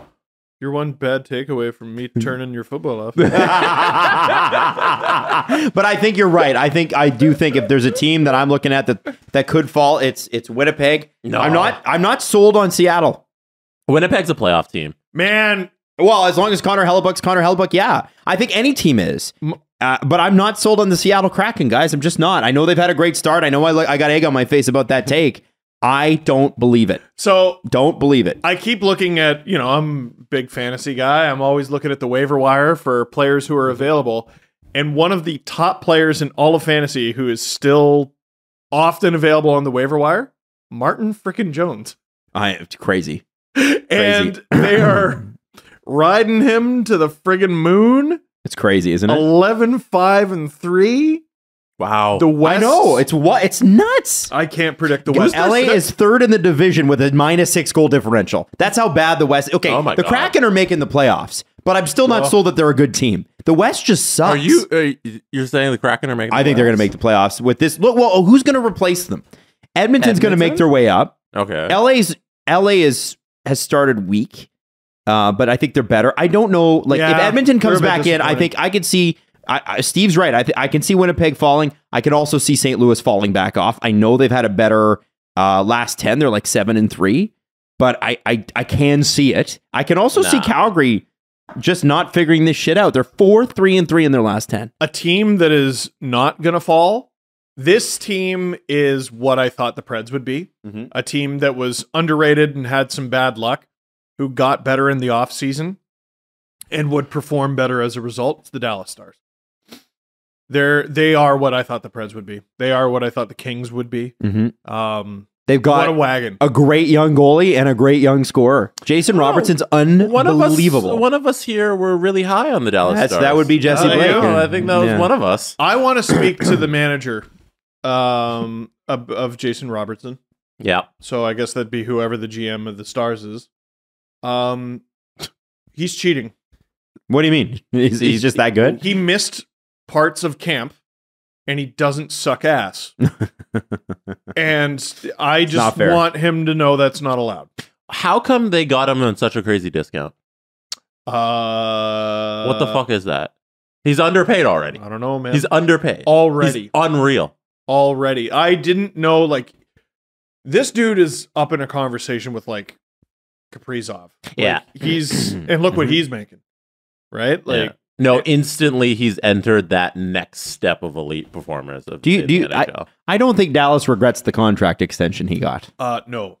No. We're saying from his perspective. I know he regrets it. Oh yeah. No. Yeah. I think he'll be okay. Nah, he'll be okay. He's making millions. And Ben and Sagan, they're back. Like it's been a crazy start for Dallas. Mm-hmm. They've looked really good, and their whole team is clicking. One of the most underrated players in the entire league, Miro Heiskanen.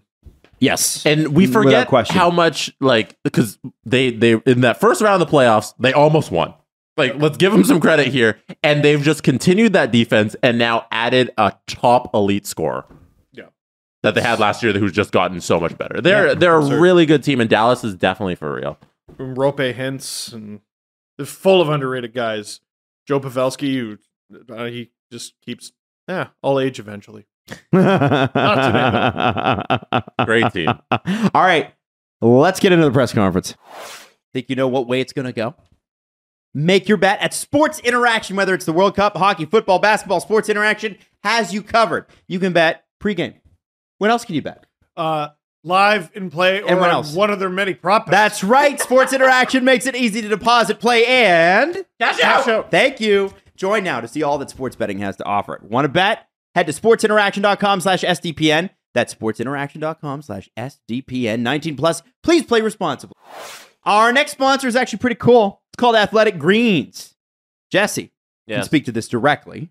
Yes. You're looking incredible. Do you have better gut health now? I do. More energy. Yes. Stronger immune system. I actually have never 100%. seen you sick. You're weird that way. I don't get sick very often. It's because I do things like take Athletic Greens. Yeah. Okay. So you got to check it out. Lend me some. What is in Athletic Greens? Use our code. It's 75 high-quality vitamins, minerals, whole food source superfoods, probiotics, and adaptogens to help you start your day right. And you ask what's in Athletic Greens. Well, that's all in Jesse now. Right? It's inside of me. It's inside of him. And then I poop it out. It's a special blend of ingredients that supports your gut health, your nervous system, your immune system, your energy, your recovery, your focus, your aging. Look at him. He looks positively 20. Hopefully. I don't know. Yeah. Listen, if you can try it out, time to reclaim your health and arm your immune system. To make it easy, Athletic Greens is going to give you 1 free year supply of immune-supporting vitamin D and 5 free travel packs with your first purchase. And all you have to do is go to athleticgreens.com with the promo code SDP. Athleticgreens.com/SDP. Sorry, yes. Will take you directly to that offer. Again, that is athleticgreens.com/SDP to take ownership of your health and pick up the ultimate in daily nutritional insurance. Jesse? Yes. You like it? I do. You're into it? I'm into it. What else do you need? This show is sponsored by BetterHelp. And, one of the things that we know about the holiday season is it can be very hard. You've got the time changing. You've got the cold weather. At least up in Canada we do, if you're listening from a hot weather climate. And you know what? Frankly, it's just a lot of stress. It doesn't have to be, therapy doesn't have to be something that you jump into because everything's burning down around you. Sometimes it's like, you know what? I'm feeling a little stressed and I want an unbiased opinion on my life. That's not bad. Right? Good thing to have. BetterHelp is a good option for you. It's cheaper than regular therapy. It's the world's largest therapy service, matched over 3 million people with professionally licensed and vetted therapists, available 100% online, and it's affordable, like I said. You fill out a brief questionnaire. They match you with a therapist. If things aren't clicking, you can switch to a new therapist. No waiting rooms, no traffic, no endless searching for the right therapist, because you got to have a little chemistry, right? You got to have somebody that you feel understands you. You can learn more and save 10% off your first month at betterhelp.com/SDP. That's betterhelp.com/SDP. The Presser. SDP. The Steve Dangle Press Conference. Why'd you move the football? Because I needed to use my laptop. You suck. I know. Was it the Portugal game? No, not that football. Oh, it's like NFL football. Oh. American football. It's Thanksgiving. All right. It's like sports Super Bowl. I love it. I'm part of a Scottish family now. It's Fitba. Fitba. Fitba. Fitba. Bills are on the 2-yard line. 7-7 Lions. Bills. They're gonna. Oh, Josh Allen's gonna run it in touchdown. 14-7 Bills. All right. So on sdpn shop, it is Black Friday. Yeah. I hope you have signed up for our newsletter earlier than this moment, because you would have received a code this morning to get a discount for 20% off everything on the store. If you don't have that code, if you missed out on the newsletter, please go sign up on the newsletter still so you won't miss out in the future. Newsletter, send out emails. There we go. Go to our Discord, and you can get the code if you just ask nicely in the Dangle Navy merch chat. I'm sure somebody there will give you a little DM and tell you what the code is so you can get your 20% off. So sign up for the Discord if you missed out. Also, I'm pretty sure at some point I'm going to start asking for questions for LFR videos on Discord. Oh. Switch it up. All right. So to celebrate Black Friday and our sale, we've added quite a few number of items. We're actually over 200 products now in our store, which is fun. Wow. In this week, we've added all of the Game Over robots. So no matter what Canadian team you cheer for, you can get a Game Over robot with your team's favorite colors. There are a lot of fun robots. That was a request of the Game Over team. So we got all those in there. There are laptop stickers. There are mugs. There are hoodies. There are t-shirts. We've also added a Steve Dangle special. Oh, go to the next page. Load. Okay. This website sucks. That'll be your internet. What a piece of shit. Oh, there you go. Okay. Slow internet down here. It's loading. It's loading. There are all the Game Over mugs. We've added a Steve Dangle favorite. Shambolic! We now have Shambolic merch, so you can get a Shambolic hoodie, you can get a Shambolic mug, you get a Shambolic t-shirt. And Adam Wilde, we have added a favorite for you. Please. Him naked. Please, it is not Adam's Aaron Andrews collection. PJs. She hasn't reached out to me yet. I tagged her several times and said, can I be a model? And I don't know why Aaron... And also, you know what? The New Jersey Devils didn't react much to it either. And I am a little upset that neither of them wanted to be a part of what I thought was a fantastic run. I think they might still be grumpy about the hoodie thing. The hoodie thing. That we made fun of their fucking hoodies. The Devils? And we made well, it was a stupid jersey, and it was hilarious, and we were just goofing on them. Yeah. And we came Were the Devils mad at us for that? I don't know. I hope Okay, not. Adam, on the screen, as you can see, we have some new merch inspired by your favorite thing in the world. So, High sticking. Wait, is this the Okay. oh, hang on a minute. Hang on. There you go. Hey. So it's high sticking.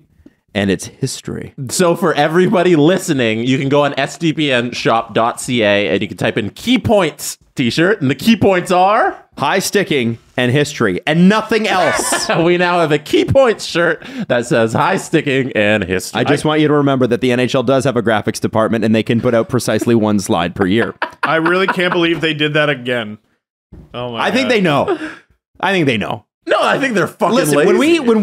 when we torched Alan Walsh for the Marc-Andre Fleury sword thing years ago, when I called him, he's like, "Oh, I know who you are. You're from the Steve Dangle podcast." And I was like, "Yeah." And he's like, "I remember, the sword bit." And I was like, "Yeah, how did you feel about that?" He's like, "I thought it was fucking hilarious."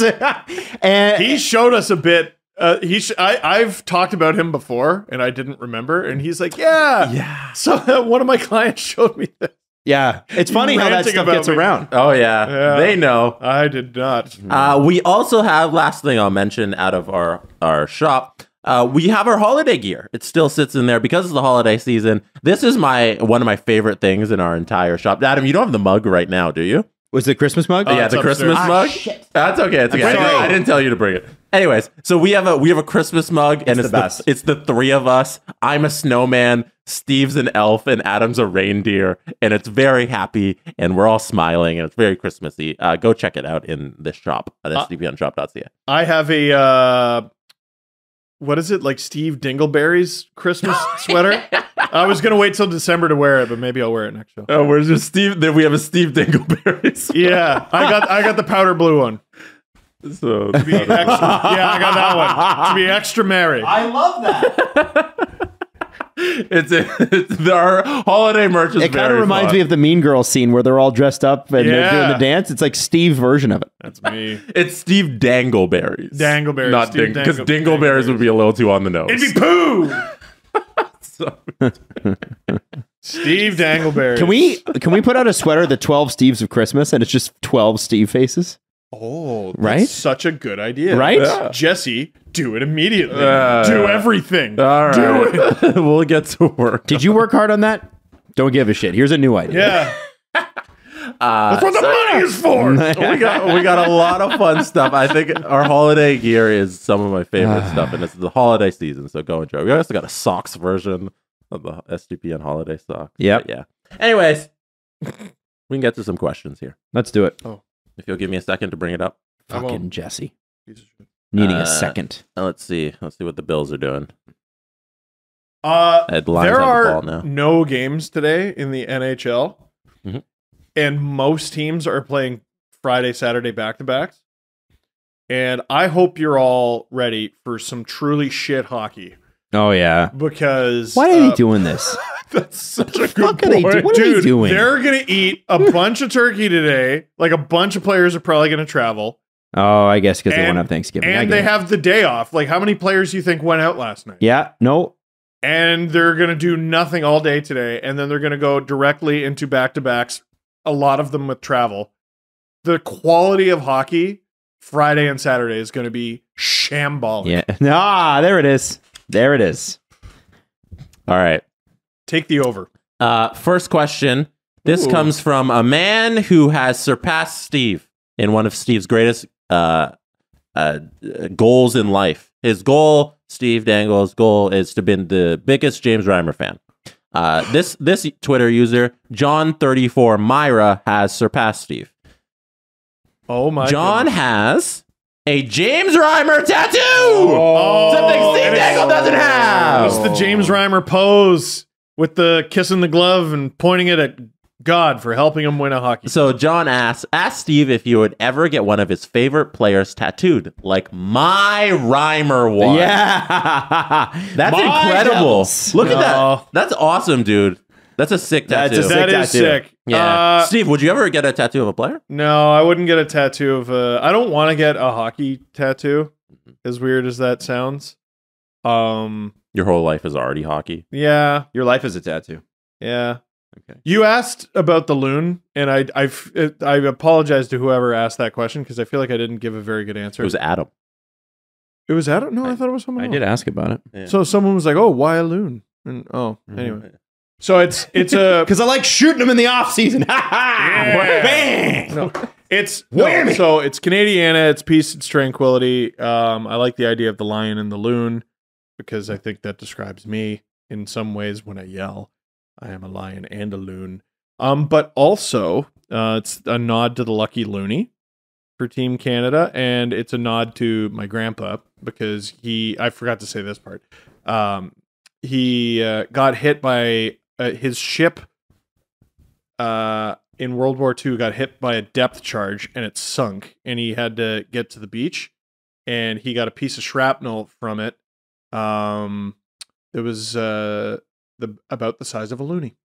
Huh. And he had it from about 1942 until 1997 when they removed it. Yeah, because they probably couldn't remove it. They couldn't because they were worried it would paralyze him. And then technology got better, and they're like, you're fine. And they took it out. Wow. And he never had to have an awkward conversation at airport security ever again. There you go. Steve, you should be embarrassed for not being the biggest James Reimer fan. That's the point. I'm happy to be number 2 because it means I'm the shit. All right. This one's from Frank. Adam, we've had this request over the last couple weeks as you've been ramping up your Devils fandom. Mm-hmm. Is there a chance you would do a DFR? A Devils fan reaction? I mean, I think I would, for sure. I think the problem I have is that I wake up at 4:30 in the morning to do the morning show. You never mentioned that. Excuses. If there was ever a thing where I wasn't doing morning show, I think I just do a lot. I would do like just singular videos and things, not like my own channel. I would put it on an sdpn. But it's really easy. That's not what we're talking about. Yeah. Would you do a one-off DFR? Hell yeah, I would. Everyone just thinks they can do what I do. When are you doing it? One day, if I'm not at Virgin Radio, I will do a DFR. All right, do it. Dodging the question. It's easy. It takes no talent. Next question from Sarah. I know that this is from Sarah. Did you know that SDPN legend Jakin Smallwood is 6th in U Sports scoring? Let's go, Jakin. He's really good. He's a fucking player, and he's in all the NHL games. Yeah, like I love seeing people draft him. I think that's so sick. Yeah. Who's he with? A nice guy too. Who's he with? U of Alberta. Are they cool? Do we like them? 22 Definitely. points in 14 games for U of Alberta. He's basically Connor McDavid at U of Alberta.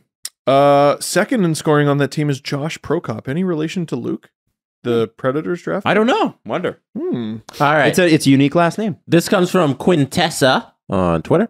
Start mac and cheese, bench mashed potatoes, cut stuffing. That's their rankings of the start 1, bench 1, cut 1. What are your rankings of mac and cheese, mashed potatoes, and stuffing? Oh, man.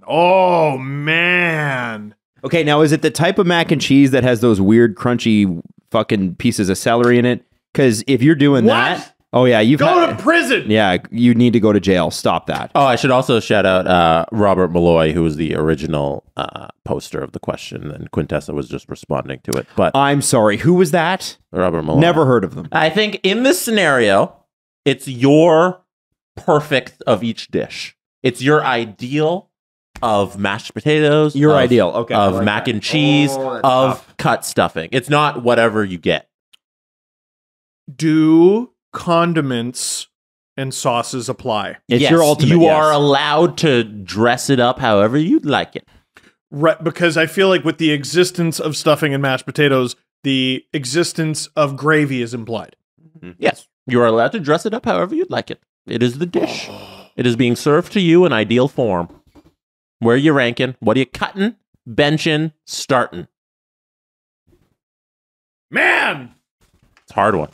Happy Thanksgiving. I got it. You go. Can I go? Okay, so I've never... If it's my idealized mac and cheese, it's the one you bake in the oven with the big squiggly pasta, and it's got 3 different types of cheeses on it. It's a bit crunchy on the top and smooth and silky cheese underneath. You know what I'm talking about? The stuff that you... Yeah, baby. Sign me up. And that cheese, when it's hardened up a little bit, so good. Yeah, and you put it on a burger. Oh. Just kidding. Stop that shit. Oh, there's nothing wrong with that. Yes, there is. So I think you're doing mac and cheese to start. Now, I'm basing this... I'm gonna base my next decision because all 3 of these are elite foods. So this is what makes this so hard. I'm gonna base the next one on the best version of this I've ever had because a lot of people fuck up stuffing. Your box stuffing is, I think stuffing's got to be in the bird. I think it's got to be baked for 6 hours, just like the bird is. It can be so elite and so mediocre. And and people, the thing is, people are like very particular about their stuffing. I'm very particular about mine, and my family stuffing is elite. It is really good. So I'm gonna go because we do sourdough, and it's big and it's thick and it's big chunky. So I'm saying stuffing on the bench, and I'm sitting mashed potatoes, and I'll tell you why. Most people, even worse than stuffing, fuck up mashed potatoes. It's got the lowest success rate. It does. And I don't know why. People really fuck mac and cheese up, though. They do, but not, well, and if we're idealizing it, I guess, I don't know why people put vegetables in mac and cheese. Stop it. Or anything. It's mac and cheese. Yeah, I agree. It's in the name. It's in the name. Leave it alone. Exactly. I'm with you. But I think on the whole, if you're at someone else's Thanksgiving and someone else has made the potatoes, I think most of the time you're going to have somebody mess it up. They're either too runny, or they got that thick shit in it, or they didn't use enough butter. Chunks. They didn't put chives, or you could put chives or green onions in. Either is good. In this scenario, the dish you are receiving is your ideal mashed potatoes. This isn't your grandma fucking it up. This is settle down. Settle down. This isn't Nona. This is Nona. Hey, there's no fingernails in this. Oh, ew! Yeah, fingernail didn't come off in this. No hairs, no little hairs in it either. They served it perfectly. Is that the list you're going with, Adam? Your start bench cut?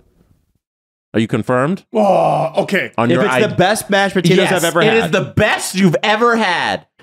Mashed potatoes are getting on the bench. I'm cutting stuffing. Oh, he switched it! He switched it! The best ones I've ever had. But I'll tell you, the chances of you getting good potatoes, like people who say they can do potatoes well, most of them are liars. Yeah. That's not what's happening here, though. You're right. I don't want to agree with Adam because we all came dangerously close to seeing his balls this week. But what are you talking about? That's every week for you guys. That's true. Adam is correct. Wow. That is the correct order. You start my mom's macaroni and cheese. And right now you're like, you start macaroni and cheese? That's ridiculous. You haven't had my mom's. You shut your dirty mouth. And you don't talk about Clementina like that ever again. All right? Clementina's mac and cheese. And here's what you do. Not a lot. Mm-hmm. You don't overdo it. Mm-hmm. It's offensive. Just a little bit and you stir it in. Ketchup. In the mac and cheese? Oh, just a little bit. Okay. Are you 8? Yes. I ate are you asking him? Macaroni and Of course cheese. he is. And it was fucking delicious. I also like ketchup on things. Right? Yes, it's delicious. I don't like a lot of it. Mm-hmm. A little bit. You know, yeah, just a little bit. On your eggs, I don't like... you can ruin your eggs with ketchup. Ketchup on eggs is delicious. It is. But you put a little bit. Yes, a tiny bit. Elite. Too much ketchup on anything. You know what I can't stand? And at my wedding, Natalie's sister, and we gave her shit for this, did this. No! Remember the fries? Remember the fries? And because I served a bunch of food? Yeah. Her sister at the end of the night just put ketchup on all of the fries. And she's like, what? Everybody likes it like that. And everybody's like, nobody likes it like that. You fucking ruined it. Lord, what are you doing? No. That's not what I thought you were going to say. No, what did you think I was going to say? My 3rd dating anniversary with SL, we went to the keg, and I couldn't afford the keg, but I loved her. Good for you. Ketchup on her steak. I should have broke up with her. It's Trumpian. He's known for that. I should have just broke up. Does she still do that? That's fine. No. Hey. No, it's not. Hey, everybody out there who's a steak aficionado, steak is just burger. Same shit. Hey! It's same animal. Settle down! down. Same. Settle down. Wow. No, we took a different part of the cow. It's a different thing. Nah, steak's just a fucking burger. You put ketchup on it. I'll put ketchup, pickles, and I'll put it in a bun. I'm gonna eat it. I hate it. It's a burger. Oh, it hurt my ears. Like, tastes the same shit. Adam, you and I need to get Stilts and beat Jesse up. I know. Just stupid. That's awful. I need it. Yeah. That's the worst Also, while take I'm I've ever here, heard. 4 goals, not a hat trick anymore. Wow. Just remember that. Pizza. Okay. Fork and spoon. Who are you fucking tall Travis Yost? What is this shit? Yeah, no, tall Drew. Oh, tall producer Drew. Well, and he is tall. Yeah. Oh no. Yeah, no, you can put ketchup on a steak. Stop being elitist. What about being closer to the sun makes your opinions terrible? You're an elitist cuck. If you're against ketchup on steak, You're one of those Trudeau lefties, aren't you? No, I bet we've politicized ketchup. I bet you like the government right now. Can I ask you guys a question? How is ketchup the only thing that there is not a luxury version of it for yet? Like, I've seen restaurants try to make their own fancy ketchup. But if you go to, like, we went to a really fancy steakhouse last year in the winter. Do you guys remember that? Yes. And when you get fries at this very fancy, because steak frites, right? And they are the best fries at this particular one. They bring up Heinz ketchup. I used to be cheap enough to buy Hunt's ketchup and French's ketchup, but they're not a whole lot different. There is no ketchup that is truly like, you know, like there's no they try smoke. It's ketchup. Like Volkswagen and Audi or you know what I mean? There's no Mercedes-Benz of ketchup. Yeah. Isn't there a market for that? But there are 75 mustards. There are. And Dijon is you get elite mustards. Yeah. Start macaroni and cheese. If we're going with the best you've ever had, I've ever had. If we're going on average, it's bench stuffing. Yeah. On average. Cut mashed potatoes. If we're going best I've ever had, bench mashed potatoes. What? Wait, whoa. What is if you're going average? If we're going average, I think on average stuffing is better than mashed potatoes. But the best mashed potatoes. So you guys have the exact same thing. Yes. Yeah. It's like it's mashed potatoes get like a 98 potential, but the chances of you ever reaching it very slim. But in this scenario that we've laid out, you're getting max potential. Like Jesse's drafted you, and you're playing really well. It's in NHL, an undersized, high scoring player you pick in the 3rd round. That's mashed potato. Jesse, what about you? SDA, basically. I'm gonna reserve judgment. What? I didn't think about it. What do you mean you gotta think about it? It's the end of the show. Jesse, you guys. You're not waiting till Monday for this. I'm not giving an answer ever. I'm holding back. You guys gave your answers. You thought it well. I thought it was good enough. Adam getting. We don't need. He deserves it. That's it. I thought we were done. Do you understand what he's done in the last 10 minutes? You guys gave your answers. You said ketchup on steak is fine. You called steaks hamburgers, and then you won't even answer the question. I thought you guys gave well thought out answers. For me to just be like, macaroni, mashed potatoes, and stuffing, like that'd be unfair to you guys. I hope there's a hair in everything you eat for the next month. That'd be unfair. I'm not thankful. I'm not Thanksgiving for your decisions. I'm trying in the to last be 10 minutes, considerate of your answers that were well thought out, and I appreciate it. I hope Waffles eats your sweater. She would do that. She wouldn't eat it. She would just chew on it slightly. Do you guys remember the Santa Claus? What's Santa Claus? Remember the Tim Allen movie? Oh, yes. That sweater looks like the sweater that Tim Allen always makes fun of the new stepdad for wearing. This is you don't disrespect the notorious B.I.G. This is a Coogee sweater. No, it's a Tim Allen sweater. How dare you? No, not Tim Allen. It's the guy, Judge. His name's Judge something. The guy's first name is literally Judge. I don't know. 80s movie actor. Anyway, long story short, let's get into it. I'm trying to watch the Bills and Lions. You're trying to. Why are you trying to watch that game? You know who's going to win that game. No, it's tight. It's 14-14. And they're just reviewing a Lions TD. Right. Let's get to the next. Let's play the thing. Yeah, and they just stopped playing the game after the 3rd quarter because Jesse is running the NFL. It's the 2nd quarter. I'm so offended by the last 10 minutes. Shut up. I thought you guys gave good answers. You gave a shit one. That's okay. Fuck your Thanksgiving. It's ruined. All of you. I hope it's awful. Just like mine. The Steve Dangle Podcast. Powered by Sports Interaction, Canada's Sportsbook. Follow the guys on Twitter at Steve_Dangle, at Adam WYLDE, and at Jesse Blake. Connection complete.